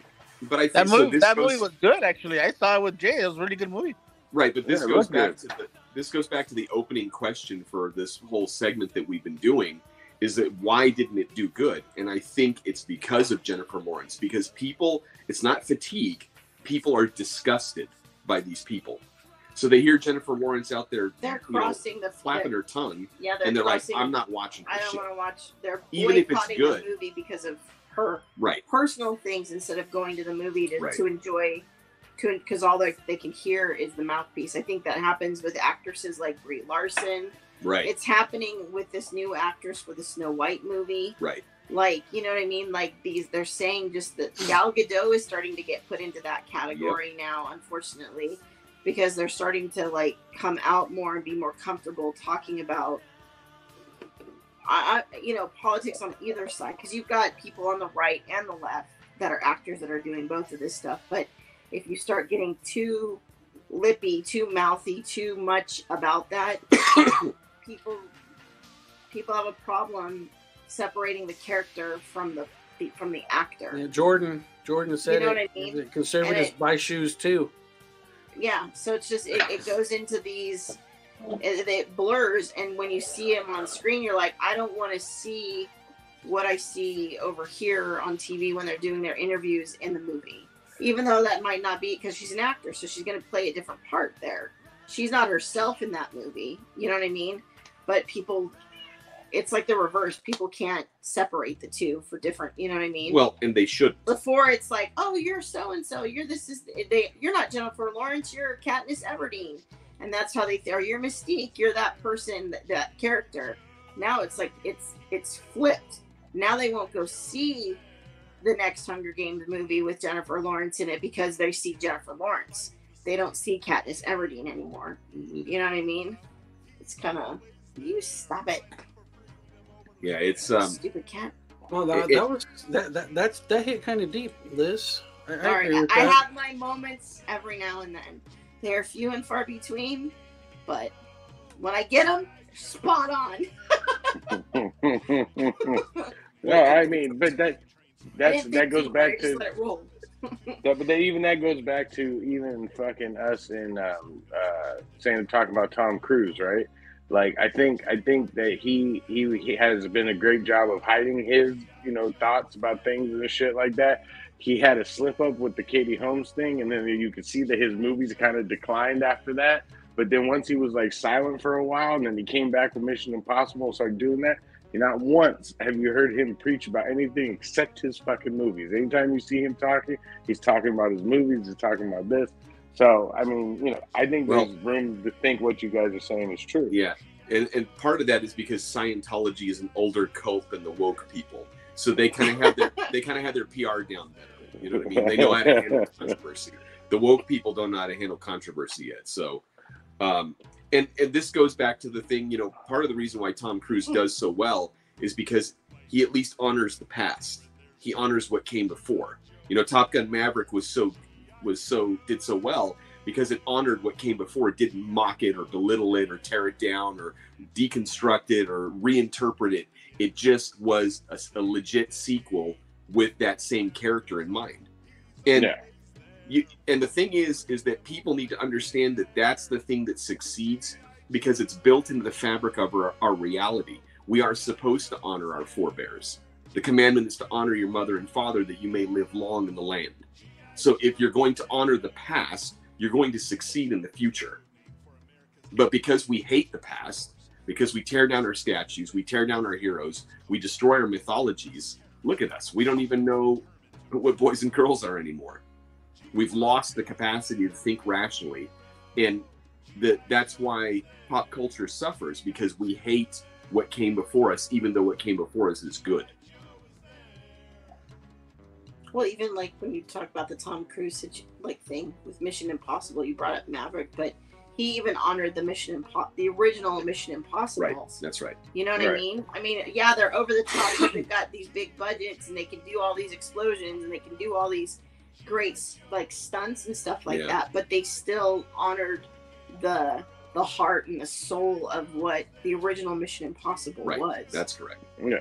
Get off. Well, that's the way, and again, but to me that brings it back to superhero stuff. Is that like if someone ever, I'm telling you, if someone ever was like, "Hey, Fuzzy, we're gonna give you a superhero movie, Superman," I would say no. I'd be like, "No way. There's no way I can make a movie what everybody is gonna enjoy." You know what I mean? Like, I know a small group of people might enjoy it, but I there's no way that I'm gonna make something that's gonna blow someone's socks off on it, because it's just, I would make my version of Superman, and I don't think people would, not everyone would love my version of Superman and shit. So that's when I always feel for guys that go into comic book movies or movies that have a following. You know what I mean? Like Jack Reacher. We're speaking of Tom Cruise, right? Jack Reacher. This one.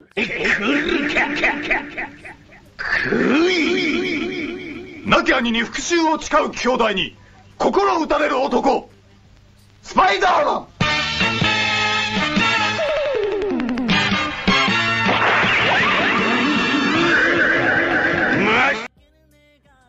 We lost the only three. We lost the only 3 people watching already. Thanks, Nate. Yeah, good job, Nate. But dude, like, so you got like, that's why I've always enjoyed something that comes out of nowhere. You know what I mean? Like John Wick's a prime example. Like that came out of nowhere. You know what I mean? That was just a guy. He came up with an idea. They did it, and it fucking took off. And then the mythos is building and building. The movies are getting bigger and bigger. So that's why I love the Fast and the Furious. That was a small, low budget, movie that they thought nobody was gonna watch, and there's fucking 11 movies now of it. Now it's getting a little hokey, but the thing about it too is that in the second one was shit. It almost came off like a straight to video one. It's like they had the first one, and they had written it off as a straight to video one, but then it had more wheels than they thought. So then they jumped back on it, and then they went with it. It was weird. Well, number 3 was supposed to be when with Justin Lin, because I love Justin Lin, and Justin Lin was talking when they originally got him to do it. It was supposed to be a straight to video. That's why it was Tokyo Drift. Like, it was not supposed to come out in the theater or anything. They were just going to put it out on DVD and just call it a day. But when they saw it, they were like, "Holy shit, this is a fucking movie! Like, we can start a new franchise and shit." But then everyone and the cards. The little note cards at the end kept asking where Vin Diesel was. Like, that was the comment. Like, where is Vin Diesel and Paul Walker? Like, are they going to show up sometime at the end? So that last little tidbit of fucking Vin Diesel being there was shot at Universal Studios parking lot. Yeah, they reshot it and brought Vin in. And the only way he would do it is if Universal signed over the rights to Riddick. And so that's how we've been getting these Riddick movies and shit like that. So he owns Riddick, which is one of my all-time favorite characters. So the first one was good. The first and third one is good. The second one is like a good comic book movie. Which one's the third one? Shit, maybe I missed out on one of them. It's one with Dave Bautista's in it, but it's very much like the first one. I liked them all. Even the second one. Is that the one with Carl Urban? Yeah, that one's fun. Like, that's what I mean. It's like a. They're gonna burn, like, if they go out. No, that's the second one, I think. With the second Yeah, one. With the second one. necromongers. That's how much I love fucking Riddick, dude. They got me. I love You have a Dusty figure? I got a Dusty figure. I keep here with me, next to me all the time, dude. Pitch Black was great. I love Pitch, and that's another one that's like story. That's a great movie. Like literally, That's the first Pitch Black. Is it Pitch Black? The first Chronicles of Riddick, right? Yeah. Right, yeah. Yeah. Okay. Just making And sure like- that my brain's still functioning. But the movie starts Have that and he's deep the bad thought. guy. He's the bad guy. The movie starts. He's the bad guy. Right. Fucking, and then by the end of the movie, the good guy's the bad guy and the bad guy's the good. I'm like, oh, it's fucking, chef's I kiss. gotta like, find that What on- was the second one? movie. It's the one where the necromongers come and they fucking they like take your soul and like Okay. they And they Judi Dench was in it. And yes. Okay. What was the third Carl one? Urban. The third one is he's on, so he's stuck on an island because he's been hiding out, and these people find out where he's at, and there's still a big bounty on him, and he just starts picking them off one by one. What pissed me off on the third one is because It's a they throwback to never Pitch Black. mentioned when he turned into the king, how he lost it and stuff like that on the movies. Like Right. they just went straight to him being a On the criminal run again. On the Yeah. run, they never mentioned at the end of 2, he was the main cat. He does say something. It's right in the beginning. He says that he couldn't take it no more, and so he just quit. and then Why don't that's we now explain it? Just have one line of dialogue. yeah. That's literally what it was, and so I'm like, I liked it because it We don't has have it. the feel of number one, and he's working on number 4 right now, so I'm excited. Goddamn bug is in here trying to fucking kamikaze me. Back up. Sorry, we got a skunk in our backyard right now. I I went down the hallway to go get, because we're on the ground floor, and I went down the hallway to go get the laundry out, and I saw some movement, and I thought, oh shit. It scared me at first, but I was like, no, it's just a reflection because of the light behind me in the window. And then I looked again because I just see this tail go by, and all of a sudden he looks up and the fuck, get out of here. So we've had skunk problems. The dog got sprayed the other night. The whole house, they were upstairs, and all of a sudden I'm typing at the computer, and I'm like, You look like "You Clue. home?" We thought it was me. I'm like, "Is he home?" And then next thing I know, I get a text from Julie upstairs, and she's all, "Hey, by the way, the dog got sprayed, so it's gonna smell." I'm like, "Oh, great." For 2 days now, huh? It's not that bad. I think the skunk came back. Yeah, he's back. He's in the backyard right now, He's back. having wildlife in our backyard. Deers, skunk. We've got this fat raccoon that knows how to open up the trash cans. So I'll go out there to go take the trash cans open, and he's sitting on the top, like Jabba, just reaching into the trash bag and eating the food out. It's like, sup? Oh, shooter. What the hell? Get out of here. And he just looks at you like, when I'm done, bitch. That's how he's like. And I was, okay, I'll come back. You do you. That's great. So, are there any more DC movies left over in the pipe? Aquaman? Oh yeah, Aquaman. Shit, I forgot about that one.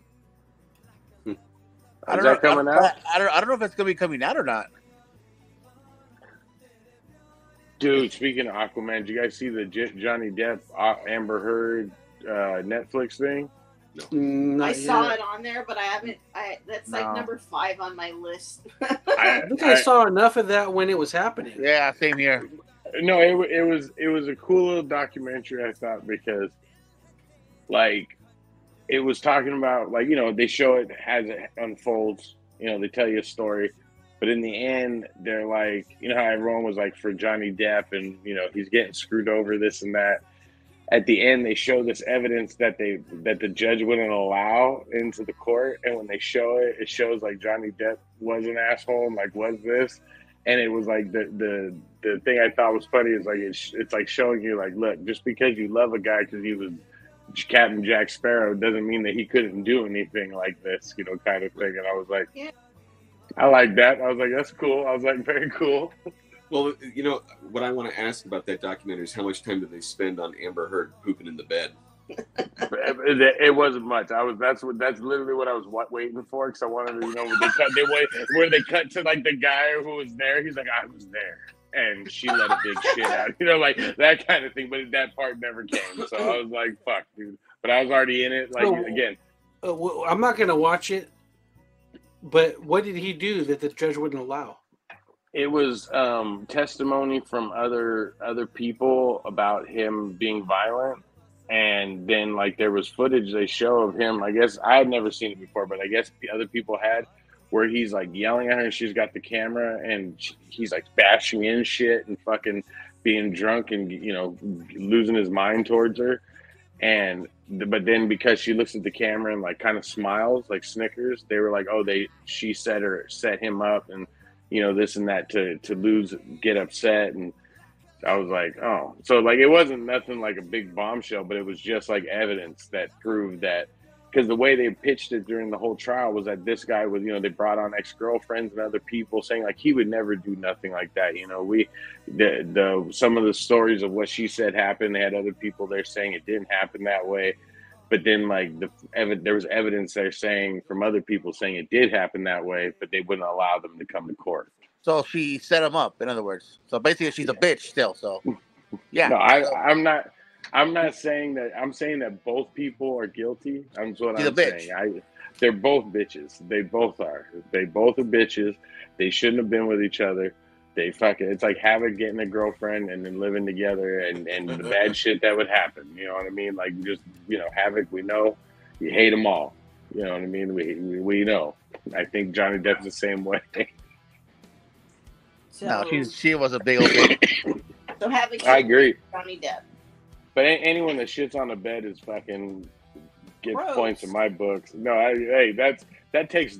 You know how hard that is, dude. Like to cover, like that. Just the ability to do it is fucking like wow. Like that's awesome, dude. So I give her points on that one, dude. So Yeah, close. she's up there on the hot crazy scale for sure. Yep. I don't know about the hot, because you seen her lately? All that cocaine she's doing ain't helping her out. She was already anorexic. There was the first movie I saw her in.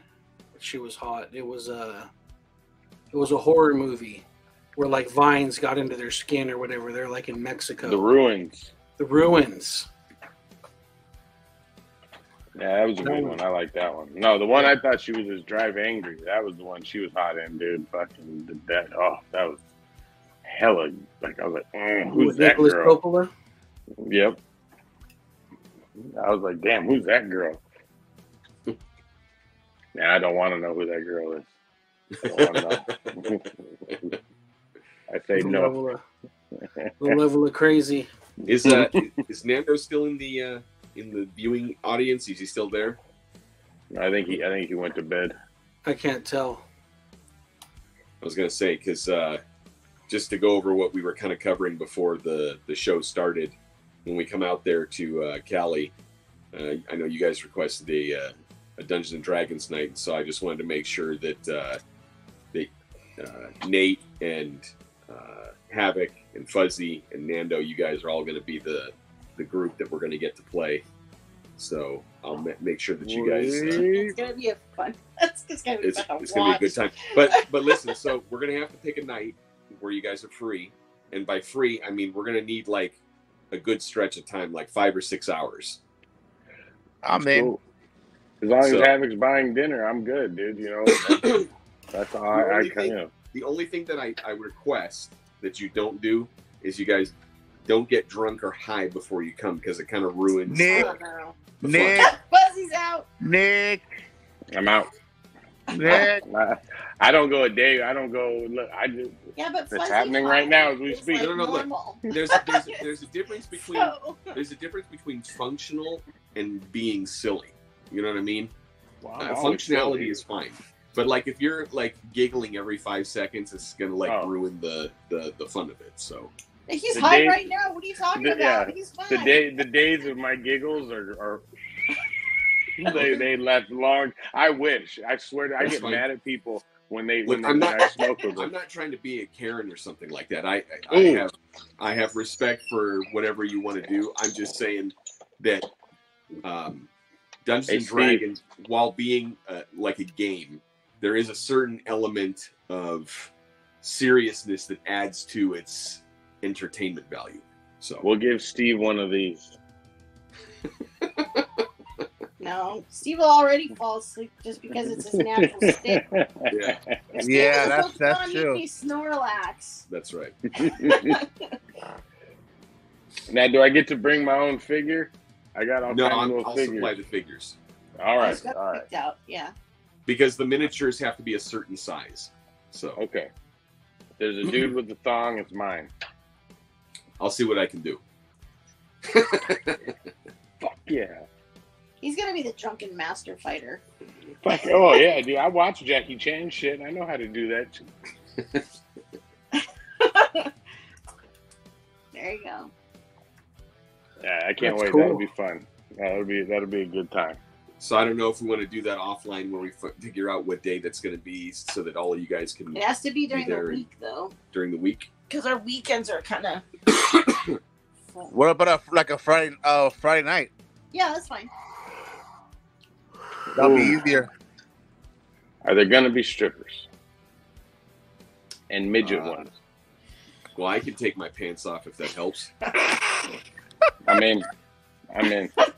As long as they're American flag underneath there, You know what I'm we can okay. do? We can make the game shirts only. Look, me and Havoc's titties can't be out that long, dude. They've never seen That's why I daylight said that why much. shirts only. Oh, You only wear a shirt. well, you don't want to see the turtle the head that goes down there, so it's scary. And It'll we pop just in got and out like last viewer, right? it'll look there. like. Do you have like that. a big elaborate table with mountains and streams and shit on it, or? I'm debating right now whether or not I'm going to bring my 3D terrain or if I'm just going to do like Yeah, the but standard we have grids. to bring half this room. with Well, us if we no, did. because if I'm planning out the specific scenarios, I would know ahead of time the pieces that I would bring. There's two different So- ways. He's got tile, or he's got just like flat tiles that The flat- have like. The flat tiles have printed. imagery on it, but Yeah. it would just be a flat surface. There's a lot to be said for a 3-dimensional surface, but it's a lot of stuff to haul 2,000 miles. Yeah, So- no, don't do that. No, don't go that far, dude. Just let us dip our toe in the water. You know, I should do you don't want to. We're virgins. Remember, we don't want Dirk Diggler, dude. You know what I'm saying? We want just Look, Just average. the even We- as just virgins, a little bit. even as virgins, what do you want? The crack whores or the escorts? Well, it matters on what I'm in the mood for. You see, if it's something weird, you're going for the crack whore. But if you're going for something entertaining, you go with the escort. You know. Mm-hmm. If I scream, my wife is sitting next to me, so that means she stabbed me or punched me as I said that. So, Gotcha. just letting you know.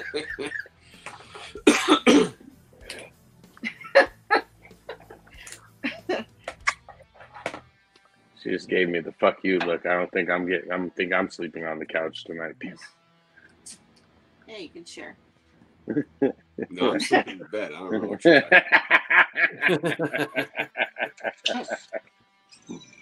Oh, We'll shit, see dude. how comfortable you are. It'd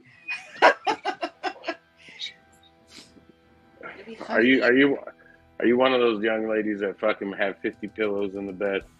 No. She has That's two. my wife. Cats, though. She's got fucking like a brick wall of pillows She nests around her, and then yes, she does. And so if I like want to talk to her, I have to knock, and then like the slide gets pulled aside like that, and she looks at me and she's like, "May I help you?" And I was like, "Good night, good night." No, I have two pillows, and I don't always use both of them, so it just depends on like my shoulders or how I'm sleeping. And the cats are pretty good. Usually only one sleeps in the bed now, and they sleep between our two pillows at the top of the bed. The other one sleeps on the couch. If one of us isn't sleeping on the couch, then both cats are in the bed. It's an interesting Iggy. setup. I was thinking of Iggy while we were watching that documentary. I was like, the only other guy I know that's got a mustache is Iggy. Right? Well, You know what? Iggy's in Vegas right now. Why are you watching us, Iggy? Iggy's in Vegas. What are you doing, Iggy? Go Yeah, there and put Iggy, you're 20 doing on it black. wrong. You're 20 supposed on to be- black, my friend. You're supposed to be butt naked and wrestling with some Vegas showgirls and shit, dude. What the You're hell? supposed to be spinning them on your mustache. It just Yeah. got tied right there. You got to start asking him for a mustache ride. What's going on? Dang. Drunken Drew. It's not even 11 o'clock, buddy. Come on. What's He going went on? hard when he got there. Let's get ready to gamble. All right, whatever you do, don't take Havoc's advice, okay? If he says bet on black, bet on red. Just do the opposite. Man, I always win, except for the last No, time. you Last do. time- What did last time I Blade did it. tell you? What would Blade do? Always bet on black. That's right. Go with your inner nerd comic. All right? Do what they tell you to do. And order yourself a martini, shaken, not stirred. Ladies go nuts for that shit. They're like, this guy's classy. I seen it in a documentary about a spy. His name was Bond something. I don't know. Jimmy Bond. There you go, Jimmy Bond. There, I think that sounded right. Jimmy Bond. Dude, speaking of which, you know what I watched this weekend that I fucking hadn't seen in years? And I was like, oh, God, I'm going to torture these guys. I can't wait. If looks can kill. Have you guys ever seen that? Yeah, I've With watched Richard all the Grieco? James Bond movies. I've seen them No. all. It's Richard Grieco. Remember Oh, Richard that's Grieco? right. Uh-huh. yeah. What, Jump Street? 21 Yeah. Jump Street, Richard Grieco. Oh, dude. It's awesomely bad. Like, Johnny I could Depp not stop replacement. laughing, dude. Yes, dude. It was so good, dude. I was like, oh, they're gonna That's hate me. right. It's so awesome, dude. But it was literally a teenage This James is going to be Bond, right dude. up there with Double Impact. Oh, yeah. Me. Yeah, it's very much like that. Like, it's got that where you're watching it going, like, why am I watching this? And then something will happen, you'll go, okay, let's keep watching. And then, like, something stupid, oh, man. And then, First of all, Double Impact is amazing. I don't know what you guys are talking about. So, I don't like it. It must be the end of the world because I agree with Sanchez. yeah, buddy. everyone loves Double Impact. It's Double Van Damme. You can't That's say right. no to that, dude. Jean-Claude Van Damme and Jean-Claude Van Jean-Claude Damme. Van Damme. Double Impact. Yes, two of them. Jean-Claude Van Damme in the same damn movie, like over One and of the best over. trailers. Yes, two of them. That's one of the best trailers ever cut, dude. Like, you know what I mean? Like, that's one of the best ones. We should just do a Jean-Claude Van Damme, like, watch, like, for a month. Like, everyone pick, like, a couple Jean-Claude Van Dammes, like, Hard Target, Time You Cop. are next. I'm picking Street Fighter. Ooh, Yeah. golly. That's the Poor best Raul way- Julia. Yeah. Raul Julia's last movie. Lick the bottom of a taxi cab. I'm picking What- this. What's the other one? Street Lionheart? Fighter. It's Lionheart, right? Lionheart, yep. Lionheart. That was like the wannabe Got your blood beat. sport. Got your beat. No retreat, no surrender. Oh, yeah. Time there's a Cop. What's the classic. one where he's called Time Cop. Chance? That cop is badass. That's That's hard. Hard Target. Why That's you my, called that's my Chance? Because favorite. my mama took one. No, the best one, like the one that's got the best one-liners, is Double Team with fucking Dennis Rodman, dude. Him and Dennis Oh, Rodman. God. There's literally shots of Dennis Rodman doing kung fu, and he's black. Like it's all shadow, so you know it's a stunt double, and it's the shittiest voiceover. Layup, slam dunk, as he punches the guy in the Oh my face. god.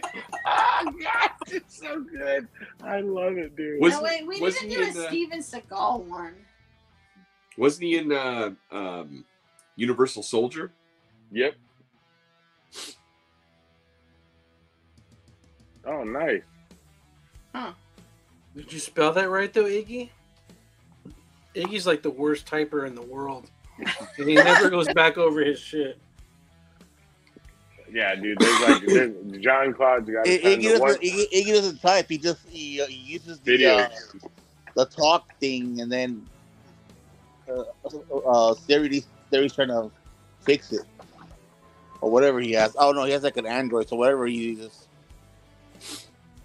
But there's a dude I watch where all he does is talk shit about Steven Seagal movies and stuff, and it shit kills me. Like I'll sit there every week. He comes out with a new one.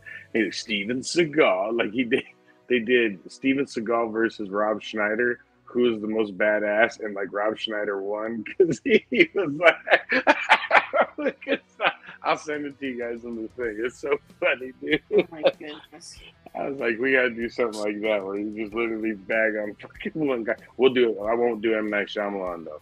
Well, look, one of the things that I keep thinking about because we're doing all of these Indian films for Radioactive Curry is I think at the very least Nate and Fuzzy and I should do like a show on the side where we rate like the top 5 leading ladies from these movies. You know what I mean? And just like come up with the list of who's. Why, you don't think I can find the women's form beautiful? No, but it's a guy's show, so sausage party. You know what I'm saying? That's what it's called, the sausage party. Yeah, it'd be interesting to see what that list is going to be because I know for Fuzzy that Tina is going to be on that list for sure. 3 sausages, 1 clam, dude. Oh my god. That's a good title right there. That's a whole new channel. Collection Connection After Dark show. Yeah, that's it right there. Midnight every week. Oh my god. Man, I forgot about Death Warrant and The Quest too. Oh my goodness. Oh, funny. The Quest is even better because Jean-Claude Van Damme wrote it and directed it. Oof. That was one of the worst movies I've ever seen. Triple threat on that That was one. the worst. Does he dance? Does he dance in it? Dude, but the guy that does the videos that I love, right? He fucking whatever Jean-Claude movie it is, right? Whatever one it is, it'll get to like the Time Cop. He goes through the whole movie about like how they're gonna come back from, and at the end when he goes to the house, he goes, but before he goes in, he even has time to go and cut a rug. And then they cut to the fucking dance scene of him just fucking dancing. And he's like, and after he dances with them, he comes back and kicks some ass. I love it, dude. Like I'm literally in bed watching it. My wife's laughing at me. She's like, you look like an idiot right now. I'm like, listen to this guy, dude. He's great. Yeah. I love watching these old. Like, I've been enjoying watching, like every once in a while, whatever comes up. Like I'll just be like, oh, what the fuck is that? I'm like, oh, I used to watch that movie, and I'll watch it, and I'll be like, God, this is fucking horrible. Jesus, dude, like, this is way worse than I remember this piece of shit being. Like, or the one that got me the other day, that I was like, oh crap, this is actually really good. Was Orange County? Did you guys ever see that one with Colin Hanks, Tom Hanks' kid, and Jack Black? I like that one. Yeah. I forgot how good it was. Like, I legit was crying. I was like, oh, shit, I'm fucking crying. Like, this stupid movie got me teary-eyed. That's a good movie. Damn, Iggy, you cussing me out in some weird language, dude. That's fucked up, dude. That's the link. Iggy just sent me some hieroglyphics. Look at that, dude. Right there. Did you You know what, right, Iggy? Iggy? And then he puts the link up. Man, hey, Iggy. Yeah, you're right. You are drunk. Spell Right. that. Links don't work on this, Ig. It'll show up in our feed, like in our message, like on Facebook. That link will show up as a comment.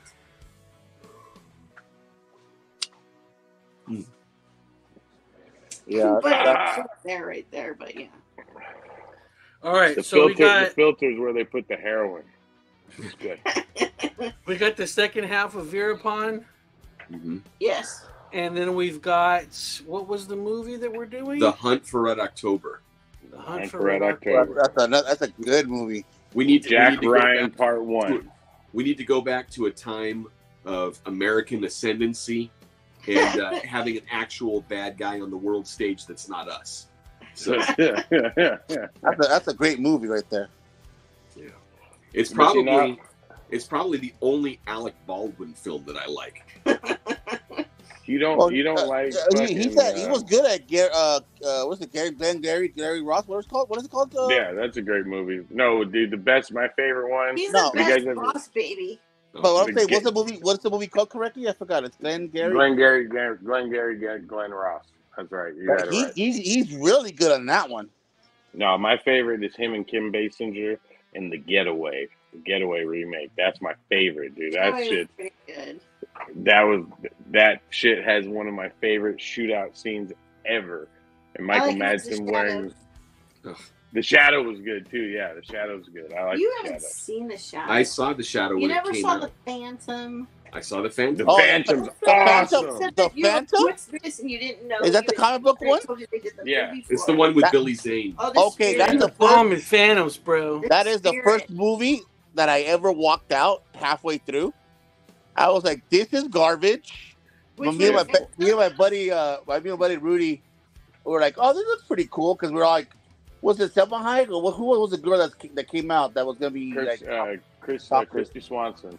Well, that was the only reason we're going, right? I was like, "Oh, we'll check this out." Christy Swanson in Buffy the Vampire Slayer. And so we're like checking it out. Next thing you know, it's like, "What is this garbage?" And even her showing her boobs didn't save the movie. I was like, we walked right after. It's like we walked out. I was like, we want our money back. There's a shot in The Phantom that I love to death, and it's literally him. He does like a flip, and he lands on the pirate ship at the end, and then he pulls out the fucking guns, the two guns, and just the way he shoots them like this, and the way they shoot it is fucking just like, I was like, oh, it's so badass. That's right out of a Phantom comic. Yeah, that there was like a Dave Stevens, the Rocketeer guy. He Dave Stevens. He did a panel shot for that. Like it was like at a pinup, and he did that like that crossover shot, and they took it out and they put that in the movie. It is phenomenal. It is sexy as shit, dude. Like I remember seeing that as a kid. Like I didn't like the movie that much, and I saw that scene. I was like, oh my god, buy this movie right now. I need to figure out how they did that. How'd they do that, dude? Like how did you get? Because like when you see certain shots, right? You look at a movie and you go, oh, it's dope. But then in my head, I'll always go, well, how did they get that? Like you didn't just put the camera in front of the guy. You had to angle a certain way or like something like that. So I love that shot. So for me, Phantom. Thumb up for me, man. I love Phantom. Well, that was when they were doing one of the worst movies ever made. It was The Shadow, The Phantom, and The Spirit. Phantom it was those horrible. 3 that they did that came out. They were like, let's do some superhero stuff, but we can't do like the main like Batman and Superman and all that. Let's find the B side. Well, no, the pulp actions. Yes, the pulp action. The Rocketeer. Only the Shadow knows. Came out. I'd rather watch what is it called, Darkman or whatever it's called. Darkman. I love Darkman. Was good. I'd rather watch that Darkman's than fucking awesome. The Phantom. The Darkman's awesome. The only comic book one that I think that I was like, what the fuck, and you guys are gonna be shocked that I said it, is Superman 4. That was the only one where I remember watching it going like, Richard Pryor with Nuclear Man. No, Richard Pryor was number 3. Number 3, because number 3 scared me. The number 3 legit frightened me as a child. Into that robot at the end, that fucked me up for a long ass time. Freaked me out, dude. I was like, dude. But then when I saw this one, I remember just how it was. I was like, this is horrible. Like, what the fuck is this? What creeped me out though in Superman 4 was when he like scratches him, and the way that they peel his skin away. I was like, what the.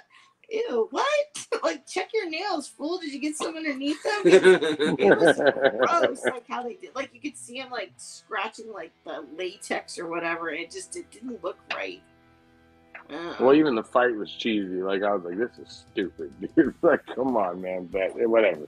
Again, I got Superman, so I was happy in that sense. But I remember that was the one, like, where I was like, this is bad. Like, really bad.